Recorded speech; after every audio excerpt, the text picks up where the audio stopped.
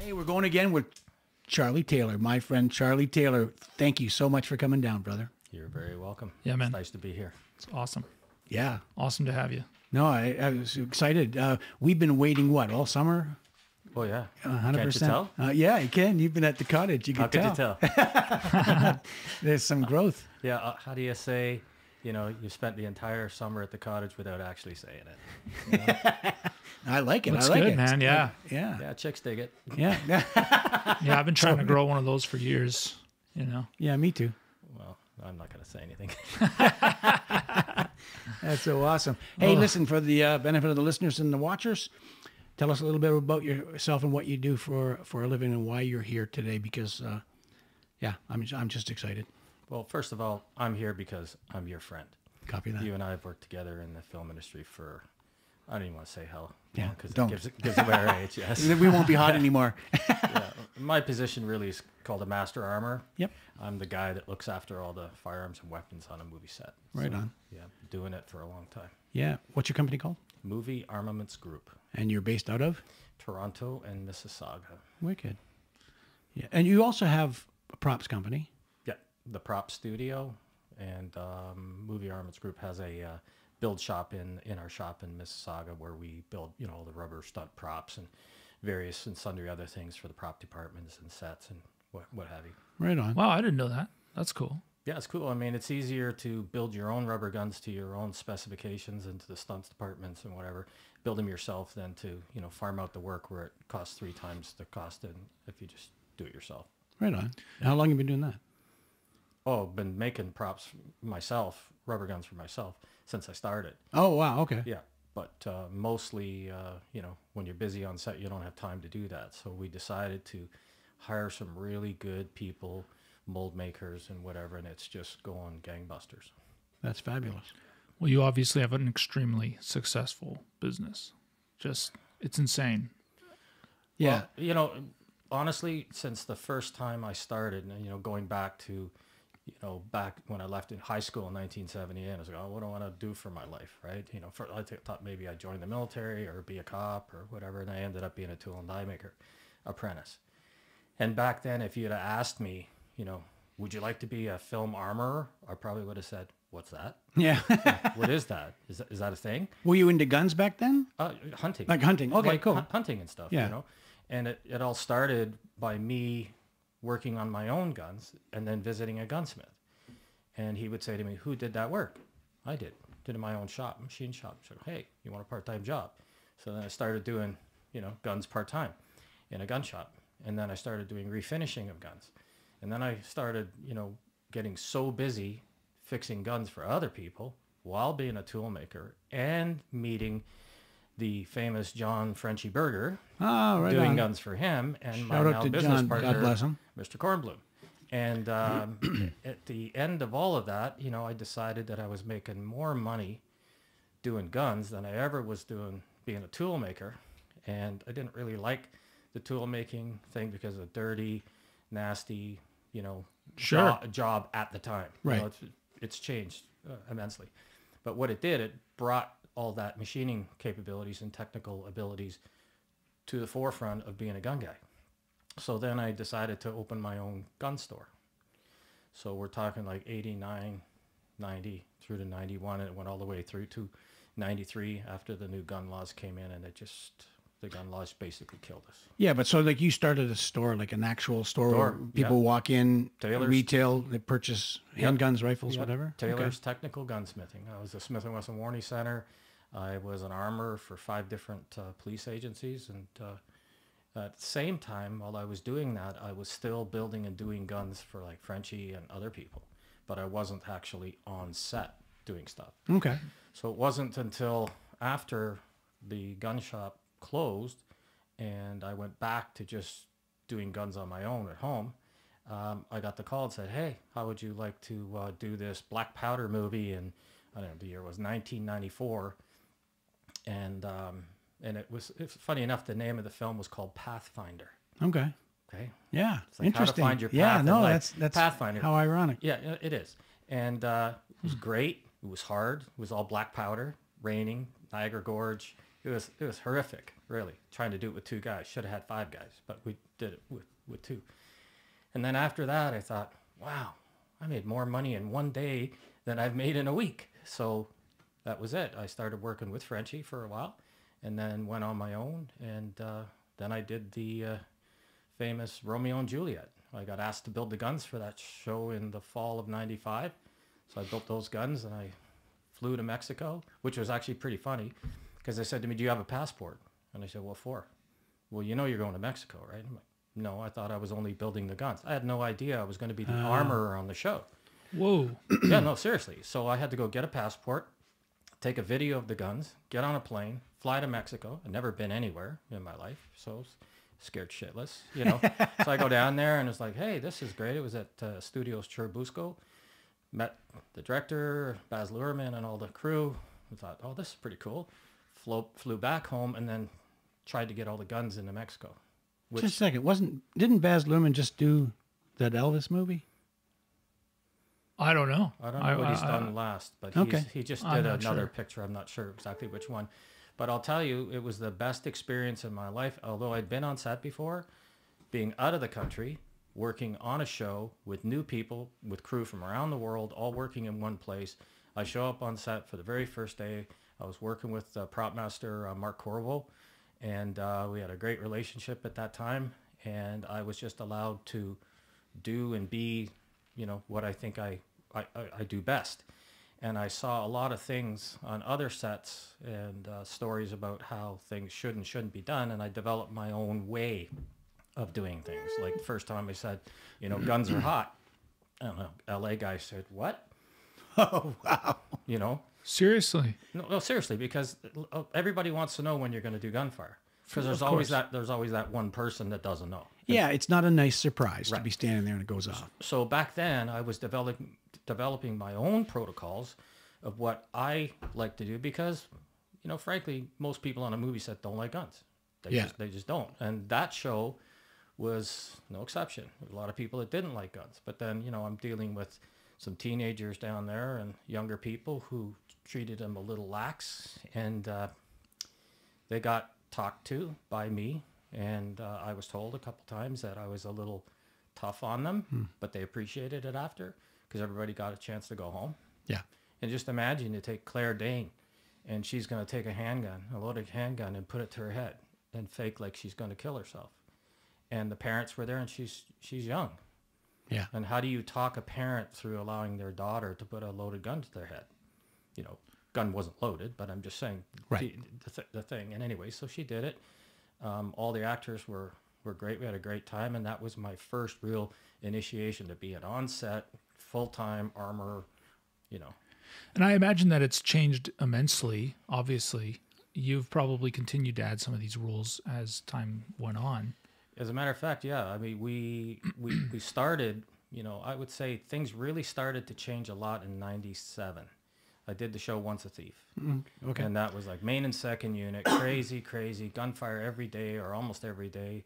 Second unit, having a couple of guys, and I had to hire people that had firearms experience, but not necessarily set experience.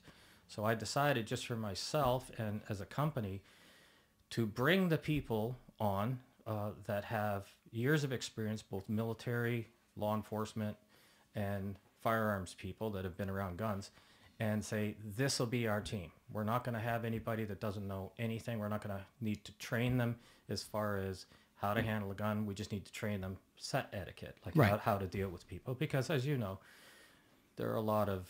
There's different personalities that we have to navigate every day. That's a very polite way of saying personalities. Yeah. Yes. Some people you can't look at. You know, you can't even talk to them when you handle the gun. You just have to look down at the floor because they're in the moment. God. You know, yeah, Okay. it's one of those things.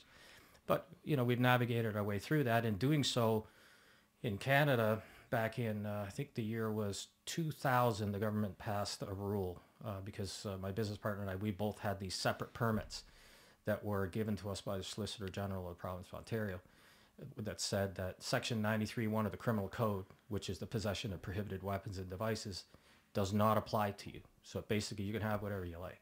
Copy. Wow. So that went on for a while. But after 2000, they were like, yeah, no, that's not going to... That's not going to fly. The new law's coming out, and they're all going to be called prescribed purposes now. So you're going to get the special license, you know. So we went through that whole process of me personally going to Ottawa, being invited by the government to sit down at a table with other industry professionals and talk about what exactly does the film industry need. Because before, any machine gun or prohibited weapon you brought into the country, you had to send it back out. So how does that work? Okay. You know, it's very hard to do anything. Like having a machine gun or an AR or something like that in the film industry back in the 80s and very early 90s, they were hard to get because you couldn't get them into the country. And if you got them in the country, you had to send them back. So with the new change in regulations that we helped institute, it's now you can have whatever you like, as long as it's for the film industry. It's safe, you know, safely stored. You know, Sure. How many of them are there of you in Canada that have that? You know, I don't know specifically how many like guys have the license, but I don't know too many that have the licenses that I have. I have 3 of them. One is, you know, wholesale, retail, gunsmithing, and selling. Then the other one is film and television supply, and then another one is government manufacturing. So I can do everything from manufacture firearms, import, export, to supply to the film industry, and do wholesale, retail, firearms and ammunition, and prohibited weapons and devices. So there's 3 separate. They used to be on one, but that made the RCMP nervous. Right. Because, there we've done it again. We've given that guy the license that says 93.1 doesn't apply to you. So, yeah, so they separated into 3 separate licenses, which has made it challenging for us and for them, for the CFO and the OPP to, you know, come and police us. And they're more about compliance than enforcement, you know. Right. Because they learned through the 90s. They learned stuff. Look, I had many meetings with them. They're saying, no, you can't do that. And I said, well, the law says I can. And we had, you know, butting heads, but it ended up having meetings with the Solicitor General's office, and then, you know, having an officer call you one day and say, hey, Charlie, it's Tom. I don't know who you know, but some laser-guided shit came down through our office this morning, and we were ordered to issue you your permit. And it's because we have a legitimate purpose. We have a film industry. Absolutely. I mean, I can't tell you how many billions of dollars it is now, right? Even back then, it was pretty big. Even in the early 90s, there was a lot of shows going on, and guns were going crazy. In the city here, there was maybe 2 or 3 of us that were doing it, and across the country now, there's maybe 3 or 4 top companies. Right. And we're one of the biggest, or if not the biggest, just in volume of stuff. And a lot of people don't know, we don't just do the film industry, right? We do military foreign weapons training, where my staff, guys like Adam, you met before. Yeah, of course. They would go off to a military. You have great guys working for you. Yeah, Adam was here. Yeah, I'm so blessed with all the guys, because they bring so much of their own personal history, and some have been deployed in war zones. You know, some guys, officers for over 30 years, and tactical, kicking doors down and whatever. And who better to be on like the set of Mayor of Kingstown than have a half a dozen guys on your crew that are all cops? Absolutely. Put plenty of those guys in there. Man, it was awesome. My SWAT team on that show was incredible. Yeah, it was wicked. Yeah, and you know something? That's the part of what we do I really like. When the stunt coordinator, the producers, the director, everybody's on the same page, where we really want to make the cast like the SWAT team, Robert's team, and do the training. It doesn't happen all the time, as you well know. Absolutely. And I think it's sad that it doesn't happen, but generally it's budget stuff. Yeah, it is generally and it budget. just is what it is. But when you get a chance to do that, you take what you know and you put it on to the actors and like yourself, and just say, here's how you do it, and you know, you guys are going to look awesome on set, and that actually comes about. I'm going to take with me that training and everything off the top, and working with those guys with me everywhere I go now, and it's incredible. Yeah, it's one of those things. And he's also made some very lifelong friends now because of that. Yeah, I just had steak with Sean the other day. Yeah, the guys are great. I mean, Sean, incident commander for Toronto ETF. Totally. Like, where do you find a guy like that? Yeah, he was here too. He's incredible. You know, and like you get these guys that work with you and for you, Like all the guys, like one of my guys, Paul Wassel, you know, Oh, I love Durham, Paul. Paul's Durham amazing. TAC, you know, Nuclear Defense Force and all the stuff, officer, sergeant, you know, and then Larry Wheatley, the bomb squad, and, Yep. you know, and all the other guys. We had Mike Babineau.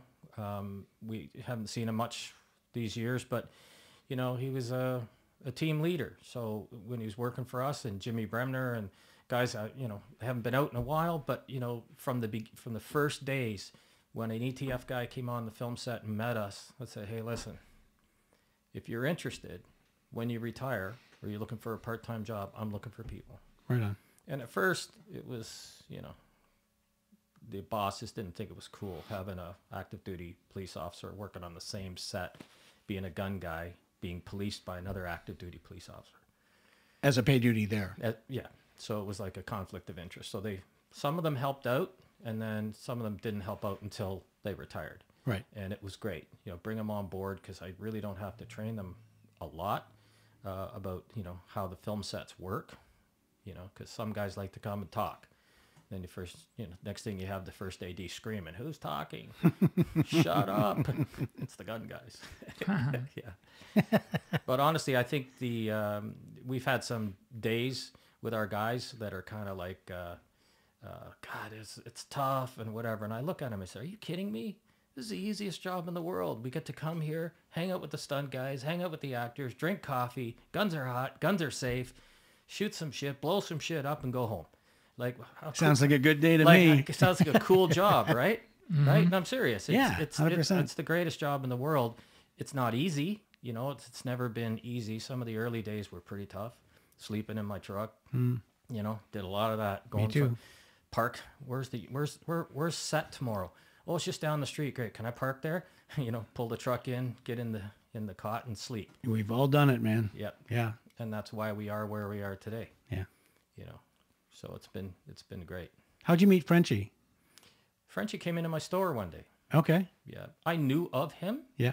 and I'd go to the gun shows and he'd be there with all the other Al Hobbs gunsmith, who was Al Hobbs was the guy I worked with. Okay. And he taught me a lot of stuff, and I was gunsmithing with him and mostly refinishing and rebluing guns for him. And through him, I met all these guys in his place, including my current partner, Richard. And it's just, you know, made friends with them and did a lot of stuff for them. Like back then, people were handing me machine guns that were torch cut with a torch and said, "Hey, can you put that back together?" And I can, and I did. And that's how we had to make machine guns back then. Not anymore. Now we just go buy them. Right. And it was interesting. I was talking to the guys down in Los Angeles, the post-Rust incident about, We're going to get to that, aren't we? about you know, accessing guns, and some of the guys flew up here to look at other business prospects and such, and we talked about our licensing here versus their licensing. And, you know, when the first guy said to me, I was in a SHOT Show in Vegas, he goes, "So how many AKs do you have?" And I said, "I don't know, like 400 or something." And their eyes just about bugged out of their head. And I said, it was because of what I mentioned earlier, because we went to the government and said, "Here, this is what we need. We don't want you limiting us to say, oh, you can only have 6. Right. Because, I mean, I did a movie in Morocco called Path to 9/11, and I had 350 people with guns. Wow. All firing. And, Wow. And that was a show where production only allowed me to have 4 people. 4 armorers. For 350 firearms. Yes. Path to 9/11. Yeah, Harvey Keitel. I don't think I never saw it, but Interesting though. But that was a show, and we had camera people from here, and the production was here. And when I got there, and I hired 2 guys from the UK, I had to go to the French stunt coordinator and say, "I need your help. I need you guys to be team leaders doing your stunts and whatever." So it worked out that I had guys I could trust. Like, as if I said to Randy or you, you know, I need you guys to take care of these few guys prior to the stunt, make sure they're hot and everything's safe. And then we'll come back, sweep through, and make sure everything's safe when we all cut. Otherwise, you know, Couldn't be done. we had Al Verklin way across the other set, 200 meters away with, like, I don't know, 60 guys with machine guns, and French stunt guys all driving vehicles and riding horses and doing stuff. Just pandemonium. And that was the day I was like, yeah, guess what? We're not doing that again. We're just not doing that again. Where I talked to you earlier about learning. Yeah. Yeah. We're not doing that again. Yeah. And there was one famous scene where we have this fellow, he's an older gentleman, who's an amputee, and they had him with a prosthetic leg, and there's a bomb that goes off right in front of my station, guns firing, horses whipping around, the Taliban come in, and the director is screaming at something. I can't hear him from over all the gunfire. And I hear him saying something, and it's telling the Taliban stunt guys to grab the other stunt guys on the ground and lift them up by their hair and shoot them in the back of the head with an AK. And when I watched the first guy do it, my eyes opened up and I started screaming, like, don't. But the thing that the director was yelling was, shoot the amputee. Shoot the amputee. I didn't know what he was saying because he was screaming it. And I watched the guy walk over to this old guy who was an amputee. And he did it safely, of course. He looked at where a camera was, but he pulled the guy up by his hair, this seriously old guy, and shot him like an off-camera shot, like he shot him in the back of the head. But somebody made T-shirts, shoot the amputee. Oh, no. You know, and after they yelled cut, I went in and I was screaming. I was screaming at everybody. Like, what the hell was that? We're not doing that again, or I'm putting all the guns away and we're going home. And that's the part about the early days of filmmaking. It was like, I don't know. And learning. Guerrilla filmmaking, maybe. Yeah. Where you're the last guy to know what we're actually doing. You ever been there? Yeah. Oh, yeah. Oh, yeah. And you can't do that anymore, you know. And now it's big changes. And, you know, the Rust incident just brings that home full force. Let's talk about that. Sure. What the fuck? Yeah. Absolutely. What the fuck? Yeah. Everyone has their opinions. And the moment it came across the news, I was sitting with my wife, and she said, how could that happen? I remember it clearly. I said, well, they're in New Mexico. Someone was out at lunch planking bottles off of a fence. And that's sort of what happened. Am I right? No. I love that. I love an education. Sure, I love correcting him. So now I'm excited for you to do it. You, sir, are wrong. I got the phone call within hours of it happening from other armors. Hey, Charlie, do you know anything? And I said, I'm in Canada. You guys are in LA. I figured you guys would know more than me. Then the phones were ringing off the hook. So next thing, it's, you know, news agencies calling, CTV, CP24. So I immediately jump on with CTV and CP24 live interview. And they asked me, so what do you think? And I said, well, you know, I don't want to guess and make a mistake and accuse people or anything, but I'm going to tell you something, that with the rules and regulations that we have here in this country and the way we handle guns on set, there is no way that would ever happen here. No way. It's not possible. I've never even seen it. It's just not going to happen. But I will tell you this. There's only two ways that could happen. One, there was live ammunition on set. Okay? Number two, the armorer wasn't there. And they're like, what do you mean? I said, the armorer wasn't right there. Wasn't present. Okay?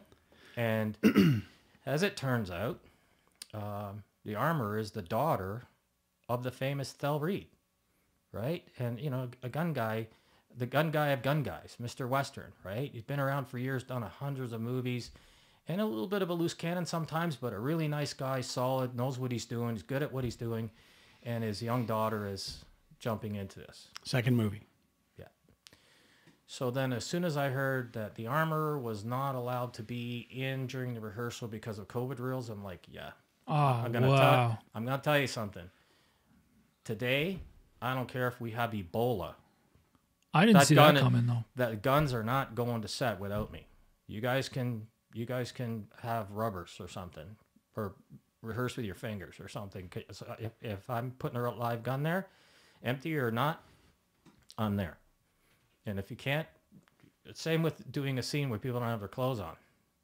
I've had a show where the first AD's looking at me and the lady's she's in bed and the guy's in bed. I mean, the pillows are being stitched by gunfire. Two bad guys are coming in with submachine gun. The girl rolls off the bed naked, grabs the gun and shoots back. And the first AD looks at me and says, you, out. And I'm like, okay. So I left the room. Charlie, get back in here. We need the guns. I said, yeah, I know. Yeah, totally. No, absolutely. It's like, don't tell the stunt coordinator to go away when he needs to have eyes on what's stunt. going on. Yeah. So that incident is no different. You stay outside. Okay, I'll stay outside. And just take a gun off the table. What the final report says, they found 150 live rounds, either on the prop truck, in the kit, and whatever, 150. So we know from the police report that they had gone and done some training days before where Thel Reed, the father, supplied the ammunition. They went out, trained the actors, shot live ammo, blah, blah, blah. Somehow, some way, that live ammunition ended up on the cart or in the box or somewhere in the set area. And all it takes is somebody to assume that one of those is a dummy round. Then you have this. Is that what happened? That's exactly what happened.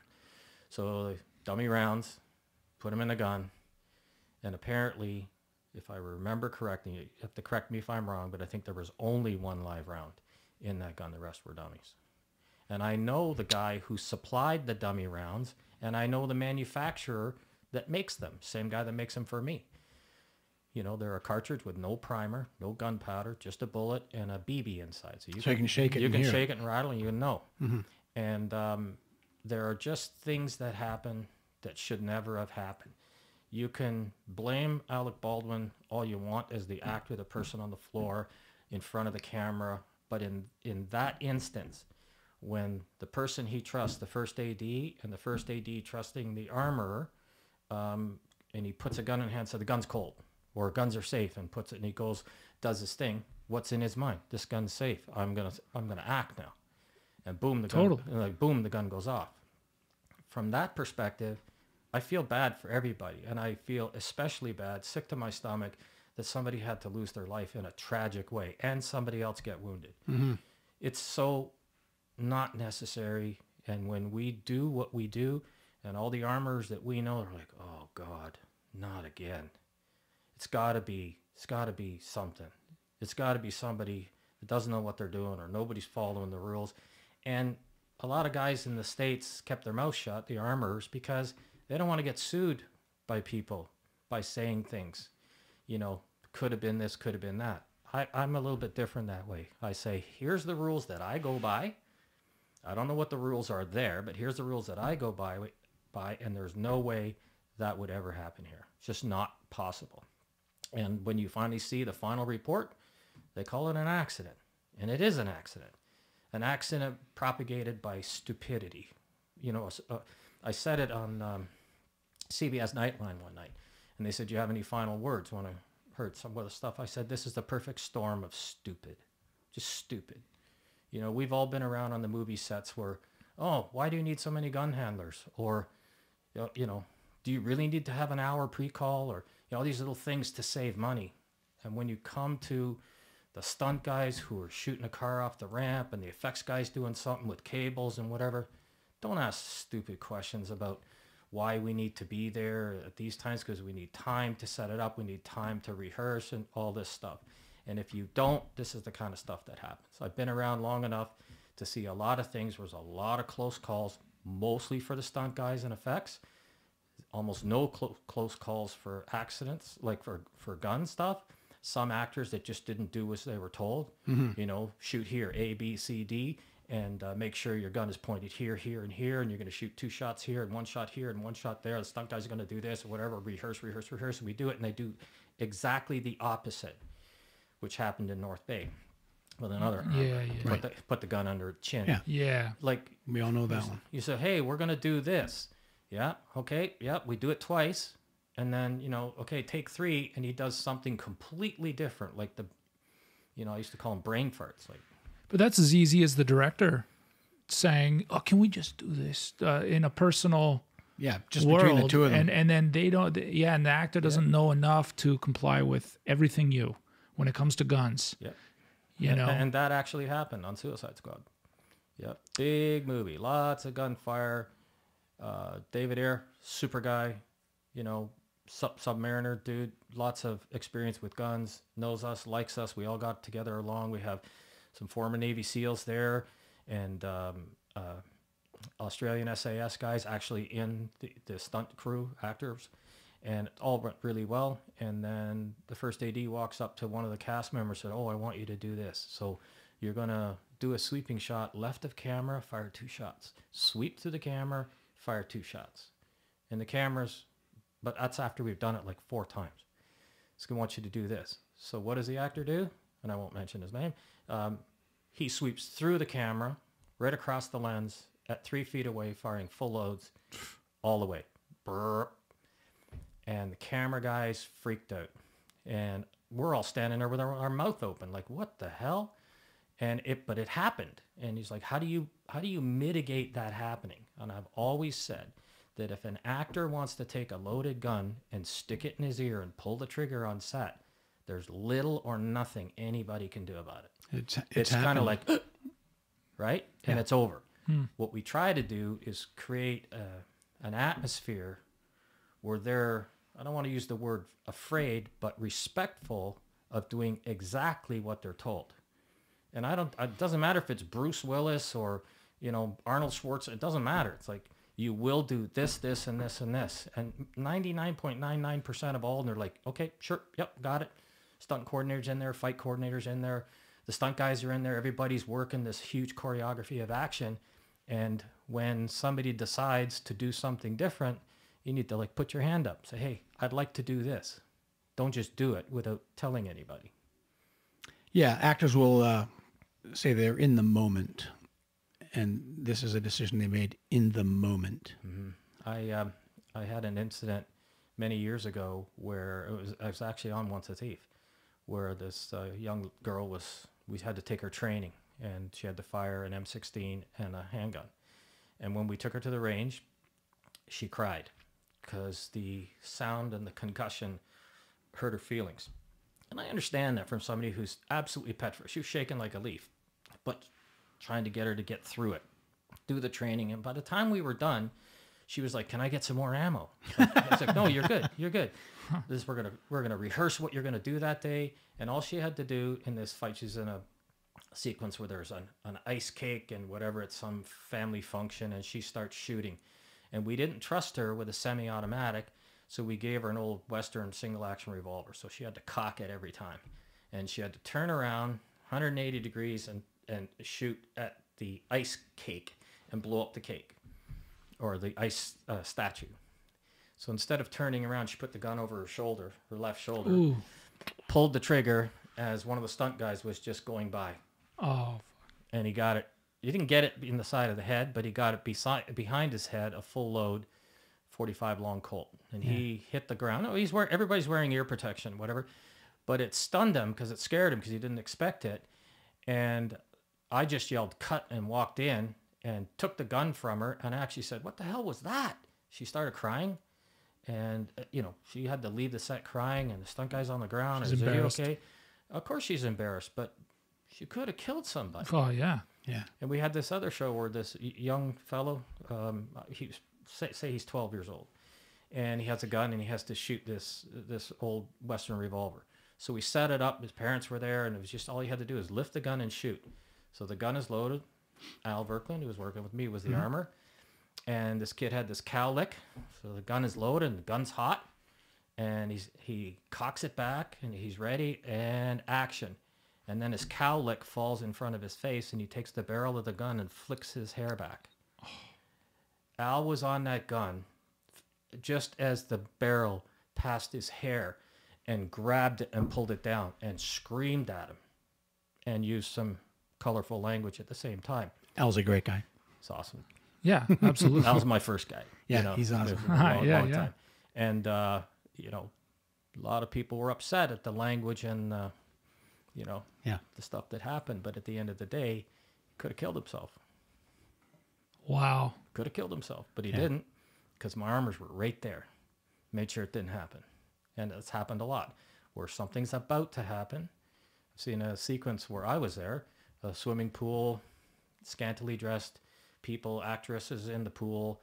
The stunt guys have the air mattresses that they're all floating on, tied down to the bottom with weights so they don't move.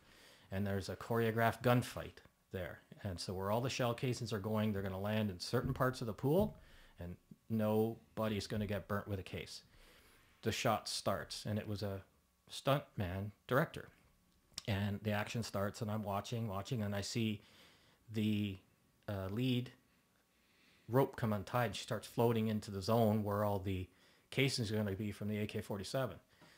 So I walk in and say, cut, cut, cut, cut. I'm sorry. And I hear the scream from the tent. Who the F yelled cut? And I said, I did, sir, sorry. And Keith Murphy, the camera operator, was there. Great guy. Another good guy. Yeah. What happened? And I said, oh, she's untied. And the stunt guy jumped in the pool, tied her back up, and said, okay, we'll go again. And the director was frothing because the shot was so good up to that point. But Yep. the safety first, man. Safety first. So I backed up, and it was dead silence because he was still grumbling in the tent that I called cut. And because he felt like, this is my show, I'm the one supposed to yell cut. But anyways, I yelled cut anyways. And then when we did it again, there was shell casings like rain all around her, but not on her position. And it's funny, I think that girl ended up being his wife. But, Oh, is that right? yeah. Yeah. But it was just one of those things that you go on set and you say, hey, Randy Butcher says you can't be here. Well, guess what? I'm not going to be there. Right? And, Totally. and guns are the same. It's interesting that it's a 100%. stunt guy that would jump on that. Like, I get it that he's directing and that he loved his shot up to that point, but he should have he's come from a world where safety first is, what we do, and then he jumps on you for calling the cut. Well, I think it's more because, he's staring in the monitor and he sees that it is, this is going to be awesome. And he's in that moment. And that's the problem I find with stuff. I've had John Moore, the director, who used very colorful language with me about why I yelled cut on a shot. And he's screaming profanity about, oh, the F yelled cut and what the hell, this is my F, whatever. And I'm like, it's me. It's Charlie. Hey, listen, this is what blah, blah, blah, blah. Give me 2 seconds. I'll fix it. We're good. Oh, okay. Oh, okay, Charlie. Yeah, I imagine it's just a bummer losing your shot. Yeah. That's all it is. Yeah, And but there's nothing that would piss you off more, but We get to do it again. But I have to say something. Yeah. I have to say something. Is in all my career, the thing that bothers me the most is we wait to the 14th to the 16th hour to blow shit up, Of course. to do the big shots. Everybody's tired, including the stunt people, whatever. True. Because they've tried to put too much into one day. I mean, I understand it from a producer standpoint, money standpoint, actor availability standpoint. You try to choreograph that all together into a day where, we have to get it in that time. But I look at it this way with what I do. An emergency, any piss poor planning in the planning stage is going to cause a problem, and for you guys to say, well, we're losing the light, we only got 4 hours left, or we got to get this shot before lunch, or everybody's going to meal penalty. My personal opinion is, I don't care. We're going to do this safely, and we can't do it safely, then guess what? We're not doing it. You can fire me if you want, but I'd like to go home. Everybody likes to go home, and I know, at the end of the day, somebody's going to get shit for spending more money than we should have, but at the end of the day, everybody wants to go home. Yes, we want to get the shot. We all want to do it. And there has been a lot of give and take with the unions. They say, yeah, okay, let's get it done. Let's just get it done. And then we'll do the hour lunch. But where they do it says, well, let's get it done. And then they go, oh yeah, it's a half-hour pay-through, where people are eating their lunch on set, rushing to go on to the rest of the day. Everybody's tired, miserable, bitching and whatever. And then we're going to do something big. That's the part about the film industry that always bugged me. Still today bugs me. yeah, I guess, yeah. I mean, that makes so much sense. No, I'm just sitting here living it. Yeah. As you say it, I've got so many memories of that exact same thing. Randy happening. Butcher was never there. No, that's, totally. Yeah. They usually wait till the end of the day before they do a big stunt, and a lot of times we're You sitting have around, to. people are tired and it's just silly. Yeah, the one thing that I found on one show, I won't say who it is, but because if I was the producer, I would be embarrassed to hear this. So they come to me and say, hey, Charlie, why do you need 8 guys here today? And I said, excuse me, it's in my budget. I need 8 armors today because I need an armor at the tent because we have, I don't know, 45 machine guns going, and we're on a set that's probably 600 feet long. And we got a group of guys at one end and another group of guys at the other end. There's belt-fed machine guns. There's actors that are carrying 2 or 3 guns, and they're all firing. And there's, Was I on that show? I don't know. It's a Suicide Squad. And anyways, so I'm like, well, here's why. And I feel sometimes like I constantly have to, you know, say to people, why do you need so many people? Why? And then I said, well, and they said, you know, we're spending, you know, $160,000 a day, or we're wasting this. And they said, you know, how do you think we can improve it? I said, well, look at all the cranes you have here that haven't moved in days. Camera cranes. You're not even using them. You've got 16 stunt guys in trailers. They've been here all day. Their hair, makeup, whatever, and you're not going to use them. You guys are wrapping them and sending them home. That's because you guys don't have a plan. When we did that show, believe it or not, I was not allowed to read a script. Wasn't given a script. I had no idea what we're doing. All I know, That's the silly. prop master's like, here's the guns. Here's what we want you to bring everything. Okay. Then the stunt coordinators and the stunt fighters from Australia actually brought me a map of this is what we're going to do. I said, great, because I don't know what we're doing. And, you know, I don't know what we're doing till we're doing it. Just, you know, there's a bunch of those shows, you know, bring everything and be prepared to do something. Mm-hmm. That is a recipe for a disaster. But if you have professionals that do it, we can, you know, go on the fly and whatever. But post-rust, nobody asks questions anymore. Now it's like, if there's anything that looks like a gun on set, we want an armor. And the studios have just like 180-degree change. Yep, armor. Yep.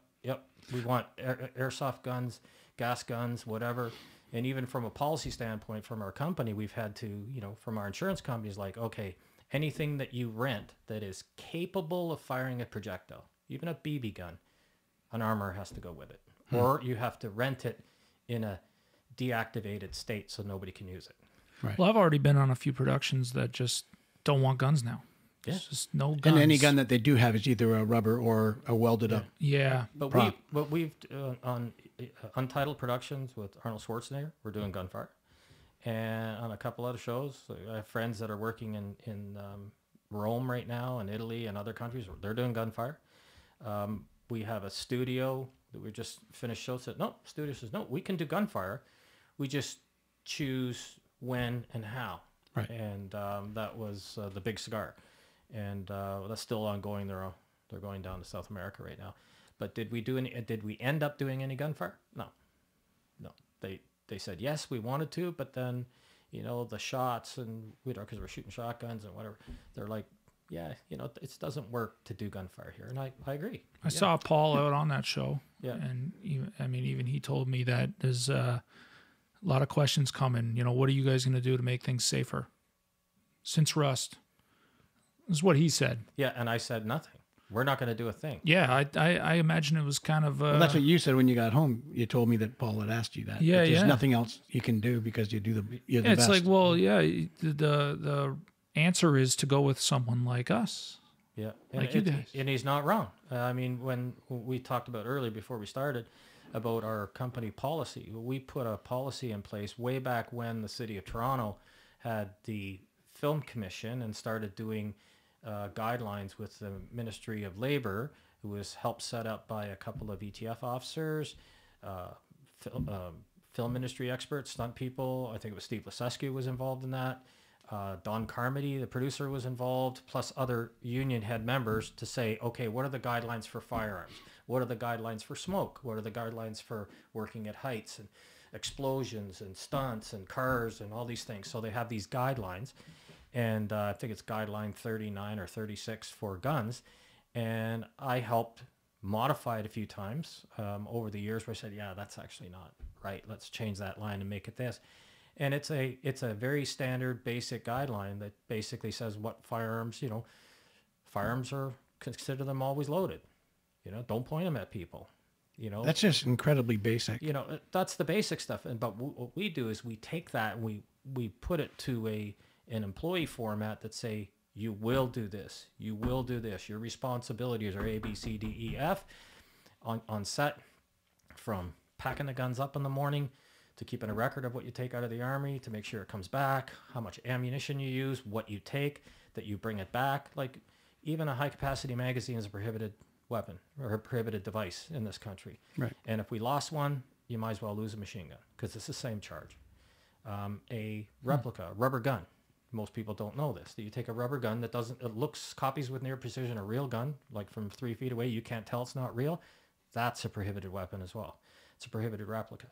And now with the new changes in regulation from the federal government and the banning of assault style weapons, they've added, 15,000 different devices now, from grenade launchers, like an old AT-4 anti-tank rocket that the second you fire it, boom, it's an empty tube. There's nothing in it. That tube now is prohibited. So you can't rent them anymore. It has to go with an Armourer. A lot of stuff like that. Has it affected you with your privileges, sort of doing what you do? Nope. Okay. Nope. Beautiful. Because like you said, nothing needs to change. I mean, we're already policed up the wazoo. We have rules and regulations in place for our own staff. There are just certain things we won't do. And here's a classic example. Production call that we're on. Listen, we want some rubber guns to give to our actress so they can have it at their hotel room to whatever. And I said, okay, it can happen, but here's the law, here's the rules. And they're like, oh, okay, never mind. In other words, have her come to the studio, come to my shop, we'll train her, whether it's a stunt fight, the fight coordinator, us, we'll train her. She'll be really good at it. She doesn't have to sit in her hotel room with a gun. She just doesn't. Because that's happened too with other people in the States, where there's some guys in his hotel room practicing and somebody calls the cops because they see him. So, yeah, but the rules and regulations are so stringent for us, there is no need for us to change a thing. Just keep on doing what we're doing, and people respect it. Because that's the biggest part is Adam, he was here before. He told me that one day he was on set, and there's everybody on a film set is a gun expert, including the camera guys, focus pullers, first AD, they're all experts. And then Adam, and I've said it too, is like, well, then why am I here? You guys seem to know what you're doing, so why don't I just go home? And I say it this, like, you guys should show some respect for the armorers, because I don't tell the stunt coordinator what to do. I definitely don't tell the camera guy or the focus puller or the lighting guy or the grip or sound or makeup or hair. I don't tell them what to do or how to do their job, but everybody tells the armorer, the gun guy, what they should do, should or shouldn't do. Why are you using a full load on this? Why are we doing blanks? Why? And you're like, well, how about you guys just chill and let us do our job, listen to us. And, people say, well, it's loud. Yep, guns are loud. That's why they offered ear pro to everybody. Yeah. And if you don't need to be here, like one of the first ADs, okay, everybody, if you don't need to be here, outside coconut smoke, if you don't need to be here, don't go. But they always stay. And there's always the one person who comes in from craft service carrying a sandwich and a coffee that has their radio turned off and doesn't know we're going to do gunfire.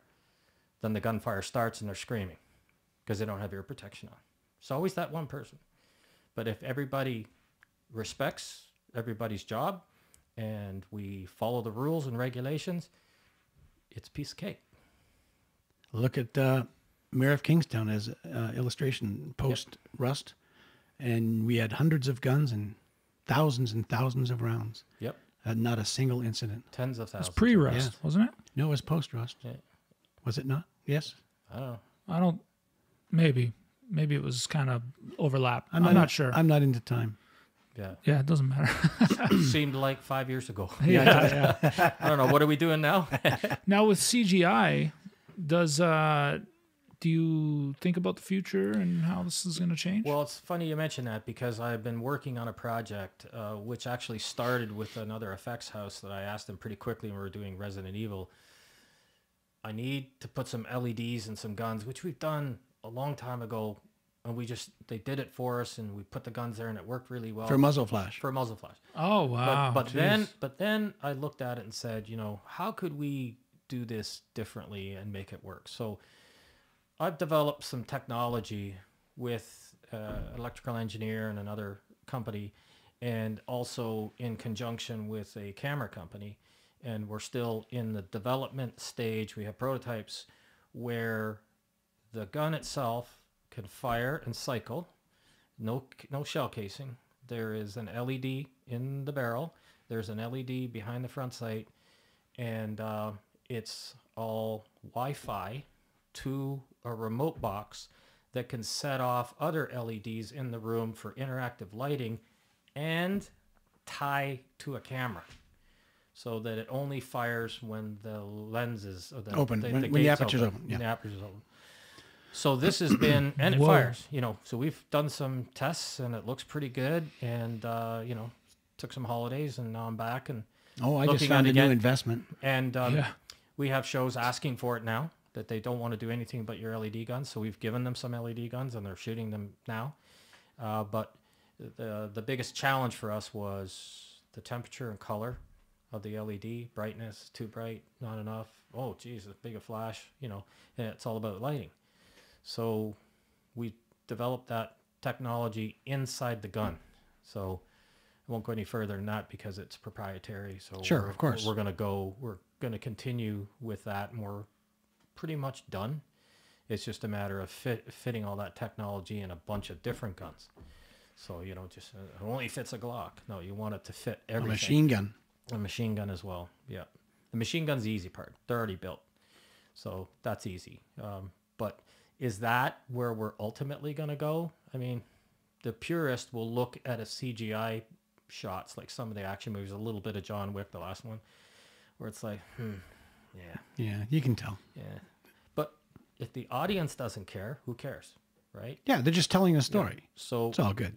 It's some make of believe. some of the big prop houses in the United States said, their gun fire budgets, rental stuff has gone down by 60% or more. But their replica, rubber and whatever, has gone up by 40%. So I can say, yes, that's happened with us, where we are now renting more deactivated firearms and replicas and rubbers than we ever were before. And we do take live guns to set that are maybe have the firing pin taken at them or something where they're not incapable of firing, but we do everything the same. So now we're having more armors going on more sets that normally would have been just a replica, because studios, insurance companies are like, yeah, if there's a gun, we want an armor. I don't care if it's rubber, God, it's no fun. but it's good though. No, it's good. No, news. but it's good. It's good news. But No, but, it is. It is. but as we discussed earlier, that there are a few pokers in the fire with us as a company and whatever to get involved in producing and helping to produce the old-fashioned, good old drag-out gunfight movies with real gunfire, because there are those directors that are still out there that still want to do it, stunt performers that want to do it, producers that want to do it. They just have to talk insurance companies and cast members and agents and all that stuff to do it. Like, the old-fashioned Hong Kong style gun action movie. Absolutely. Yeah.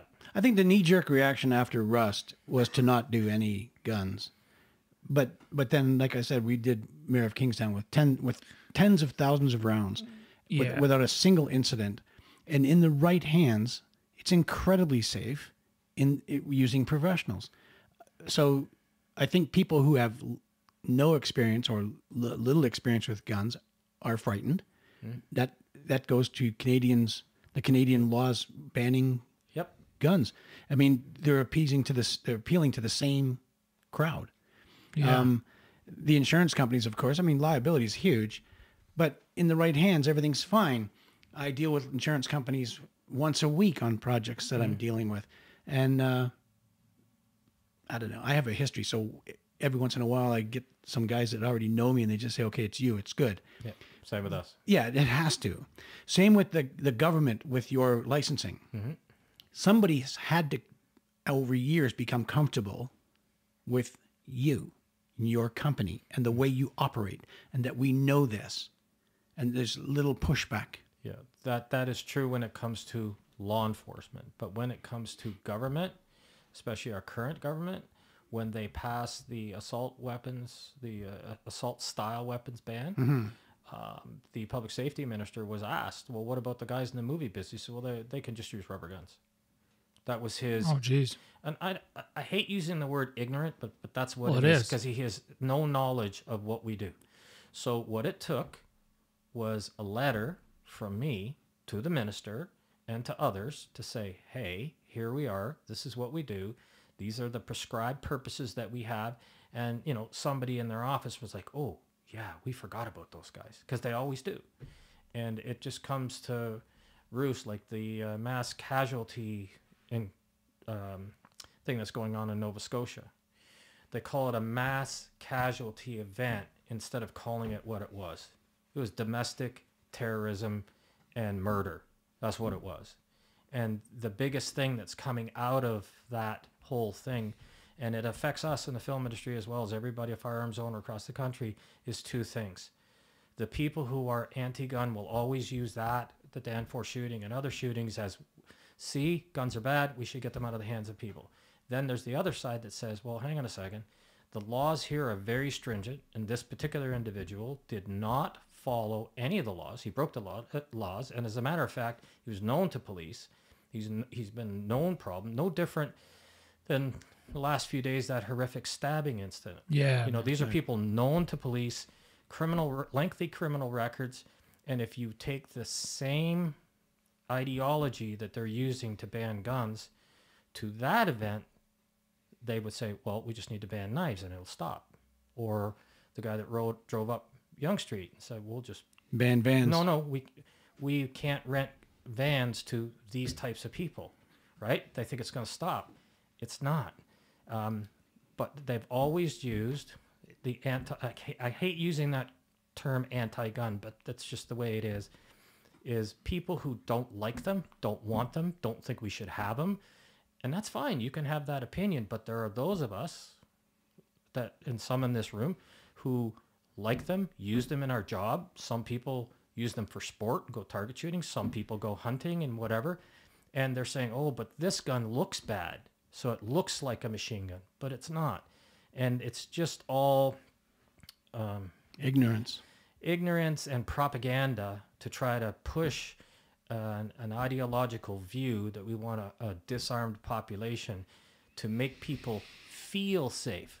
They're not any safer, because guys like this roam the streets every single day. And a determined enemy, we'll call that person an enemy to society, because that's what he was, is an enemy, is that we as a citizenry just have to make sure that when people like that pop up, we deal with them. We don't just say, oh, you know, he had a bad life, he's this and that, we'll just leave him alone. No. If he broke a law, make sure he gets processed through the full extent of the law. But they learned something in this whole thing, which is still ongoing, is that it didn't matter whether we had stronger laws in Canada. If we had a complete ban, this guy still illegally imported them. He had them in his possession, illegal possession of ammunition. He had a replica police car. He had a uniform, and he had a criminal record, or at least known to police for his violent tendencies. Right. So what gun laws that we have or would have had in the future that would have stopped any of it? None. Well, that's the same with any gang member.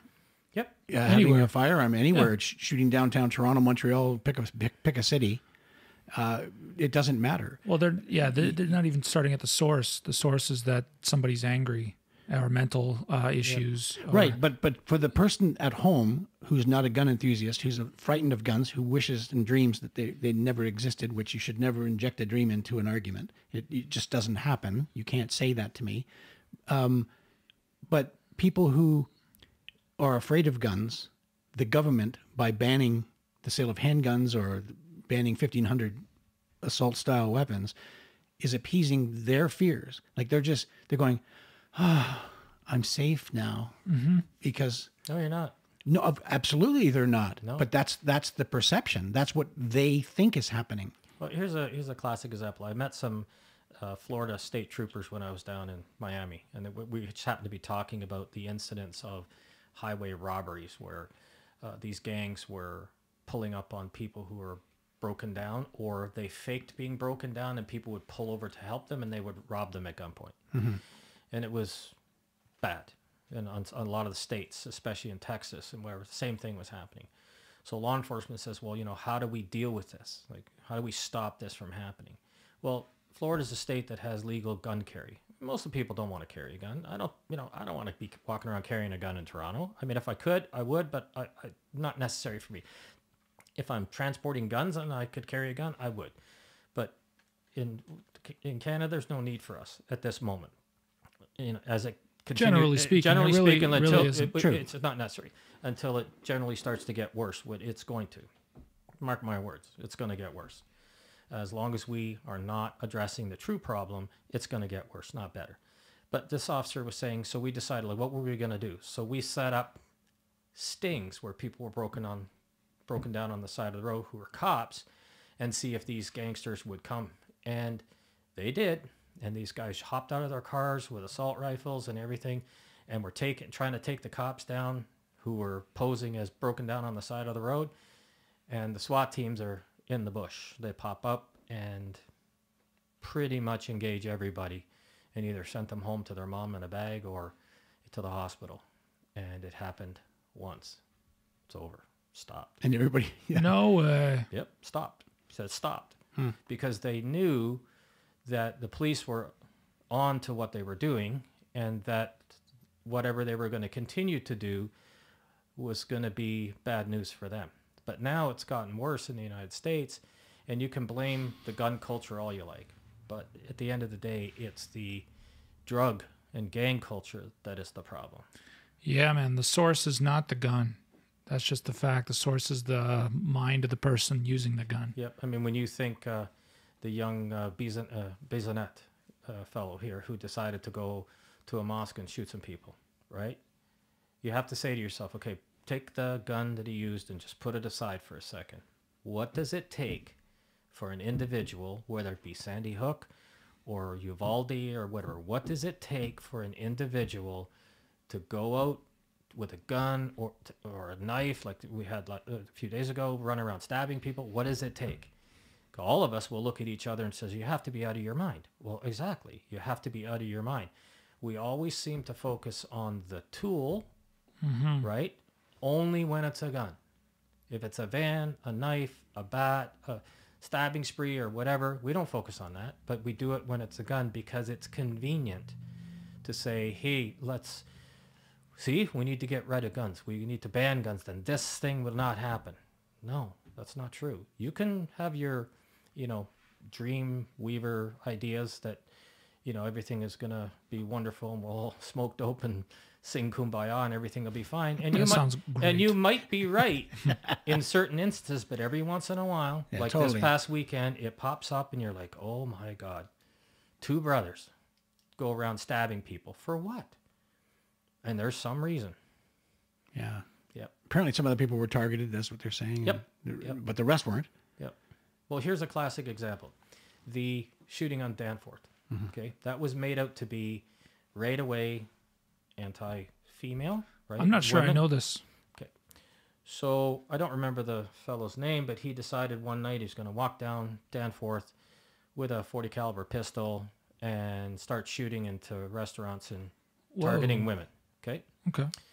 So the backstory to this is all prior to this happening. He had a brother who was involved in criminal activity up there with drugs and guns and whatever. Had either been charged and was on release and supposed to go to some family member's place to stay. And if the story is correct, it's somewhere in Whitby, Oshawa, something like that. So we're talking a couple of years, maybe 3 years, whatever, prior to this shooting on the Danforth. So the brother's staying at his uncle's place. Court order. He's got to stay there. Either waiting trial or after trial, this is where you got to be. So that location, the fire department was called one time, and somebody's smoke detector kept going off, so the fire department shows up. There's stink throughout the building. So they go there, kick the door open. Holy crap. Put on hazmat suits, go in there, find the brother on the floor, okay, unconscious. And it's 45 kilos of carfentanil. 45 kilos, enough to kill all of Canada 3 times over. And a bunch of guns, and ensuing investigations found 30-something brand new Glocks in the box that had been stolen during some shipment to some police department sometime before. Some 50 guns, there was 33 or something. So start moving forward towards the Danforth shooters event. They're using this event and obviously police are doing their investigation, and I don't remember the exact number, but we'll say there's 160 guns or something like that were seized throughout the next 2 years by going through the criminal network. Whole bunch of charges and lots of drugs and whatever. But during that period, you'll also notice that the government started handing out Noxalone kits free everywhere. Do you think that's because Noxalone, to stop yourself from right overdosing? Do you think that was because people are overdosing?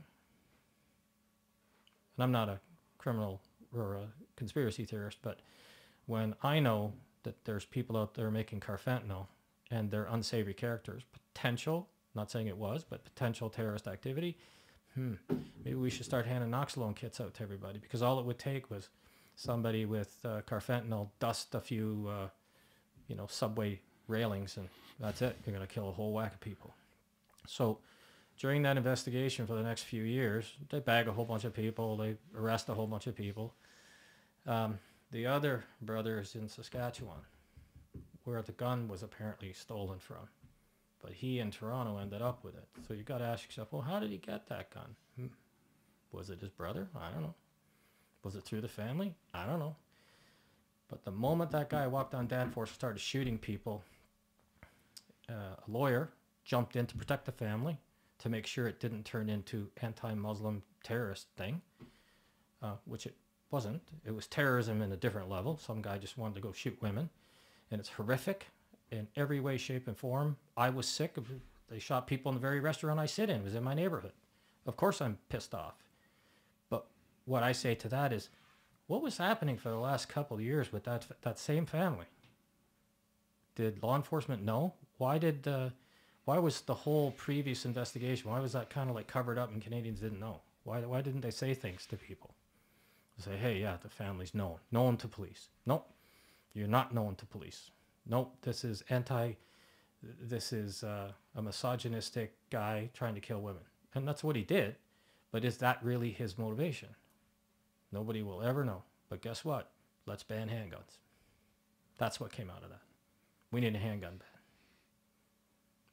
Forget about all the other shit, the illegal part, the gangs, the drugs, and whatever that was going on before and continues on to today. I mean, all you have to do is talk to a major crimes unit officer in any district of Toronto and just say, so how many gangs are in our area? Like in the beaches area of Toronto where I live. They'll give you a number and you sit there with your eyes open like pie plates. Citizenry in our country just doesn't want to know. They would rather be home in their beds, feeling safe that guns are banned and that everything is fine.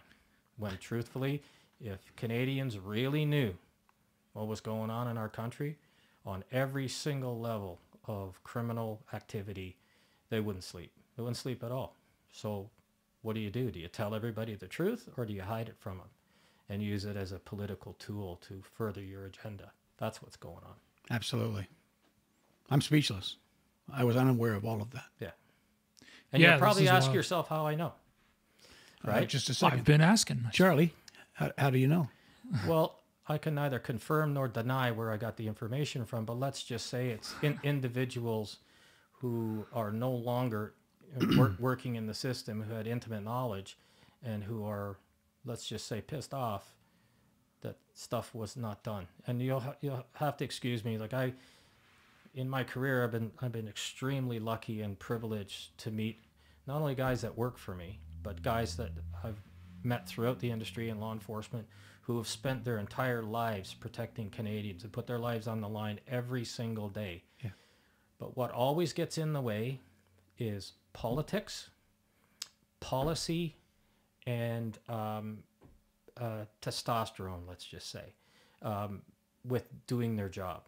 They're not allowed to do the job they think they should do because there's policy decisions that are made. And then you look at just the Toronto Police Service, how many officers they've lost that retired and said, screw this, I'm done, I'm out of here. Yeah, I've heard a lot about this. A police officer told me once, he said, you become a policeman, he says, if you haven't learned it within the first 5 to 6 years, then you're not paying attention. And I said, what's that? He says, the first thing I learned, it was like I was 5 years on the job, and he said, this job's fucked, right? Because you're not allowed to do things. And now it's worse today than it was when I first started. In the 80s, cops driving around in yellow cars with the red lights on it, pull you over, say, hey, son, how you doing? Where are you going? Oh, I'm just going to a party. You been drinking? No, sir. All right, can I smell your breath? Yes, sir. Yep. Okay, have a good night. 100%. Can't do that today. We all work with a lot of cops. Because you might hurt somebody's feelings. Like, really? Yeah. We all work with a lot of cops. And I never fail to ask the cops when I'm working with them about guns and things of that nature. I'm interested in that. Yeah. And every one of them has said, we absolutely know that car with those 3 guys, there's guns in there. And there's nothing they can do about it.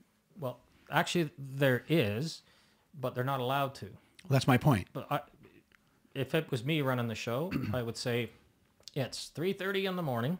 Yep. We're in a known drug area, and there's a car. We've seen it in the last 5 minutes whipping around. We're seeing drug deals going on. So we're just going to stop him and have a chat with him, okay? We're going to search the car. And if we find any illegal stuff in there, we're not going to charge him. We're going to take it. We're going to take their guns. We're going to take their drugs and say, hey, don't be doing that again. So they walk away. They're not getting charged, but you're getting their guns.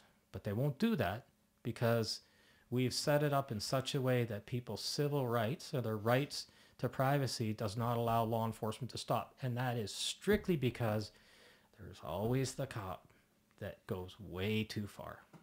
That's got a badge and a license to be God, and they're not. And therein lies the problem. And some We of need the more big RoboCops. Yeah, we need more officers that. Speaking of movies. We just need more. Like Toronto could add easily 1,500 new officers, and still not have enough to do what's needed. Well, I was just talking to a friend of mine who's a police officer, and they were saying that in where they are, I mean, all the veteran guys, all the guys that they really need, helping and teaching the new guys and being an influence, they're all dropping. They're just like, screw this. I'm going to retire early.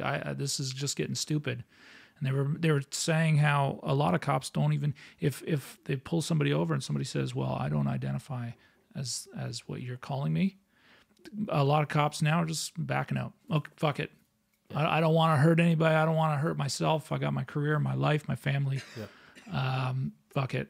And then let somebody go based on silly politics. Yeah, well, one of the issues we see all the time is with law enforcement is that they're the senior police constable on a division at any given night was like, he's got 6 or 8 years on the job.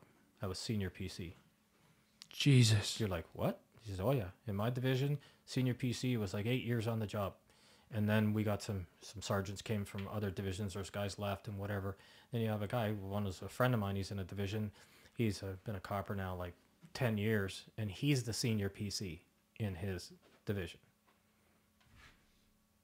It's like 10 years, that's it? You think senior PC is like 20, 25 years or something. But no, they just don't have the bodies. And, at my cottage where we are, there's all retired policemen from Toronto, and there's military people and whatever. And that is the topic of conversation all the time. Whenever you're up there, you say, hey, I saw this on the news. I said, yeah, don't care. When I was a cop, those stories. Right. When I was a policeman, or after 33 years of policing, I can tell you this. And they did a lot of unsavory stuff back during those times, which is why we have things different today. But we've gone too far the other way. Yeah, the pendulum has swung and it's not coming back. We've crossed a line we never get back. Yep. Yeah. And now when you fast forward that into our job, our industry, we've gone the way of, well, here we've had yet again another accident. Let's ban guns. No more gunfire. Let's do this. And you're like, oh, okay. So now we're trying to, put the guy back on top of the horse and realize that, we can do this safely. We can still have a good day. Everybody can go home. But there are those people out there that just doesn't matter. I did a show a little while ago that's still shooting now where they wanted me to be their armorer, but I'm considered a vendor, right? So they're calling me and said, oh, you have to do these assessments and whatever for security and safety assessments. And I said, well, I'm not your employee, I'm your vendor. So for me to do an assessment for safety on your production is actually a conflict of interest. You know, that's like giving the job to the Fox to say, do the safety plan for the hen house, right? Right? It's serious. No, that's good. I'm not your employee. Now, if I was your employee, I would give you a survey of the safety stuff. But they say, here's the script. Could you do a safety assessment on that? So, well, what are we doing? The script says A, B, C, D, but what actually are we doing? And they're like, oh, well, what do you need? I said, well, who's doing stunts? Could I talk to them? And they're like, yeah, I don't know what we're doing either. So productions are wanting to do things to check off boxes to satisfy studio executives or insurance companies or lawyers or whatever, but they're actually not interested in doing it correctly and paying people to do that. That's a tough pill for me to swallow. So I just said, I'm not doing it. I'll do, if you want me to do a security assessment or safety assessment on your show, then you hire me, you pay me, and I will do that. But they were doing things like, okay, so Johnny pulls a rubber gun out or replica gun out, and he points it at actor B and C. So we need you to do an assessment for that. I'm like, no. Like, there's all these parameters that I have to go through, and then it has to go down to the studio where the executive says, yeah, okay, I think we'd safely do that. And then it goes up. So it all has to be done 2 to 3 weeks in advance of doing the shot. But hang on a second, aren't we shooting that tomorrow? Right. So that's the craziness of some of this, where it's gone way too far the other way. I said, no, we have to do assessments for everything we do. I said, well, you're never going to do anything then. So why don't you just say no gunfire, no guns? Yeah, but it's a gun movie. Okay. And I'm not trying to be disrespectful or rude. It's like there's somebody said when common sense becomes commonplace, we don't need cops, right? And it's just not common sense. They think it is because it's what the lawyers want or it's what the studio executives want. But you look at the process, you're like, oh my God. We do the same thing. We have to do a stunt assessment for each show, each scene, each stunt. But you're an employee of the production. Right. And I don't mind doing that. Yeah. So that said,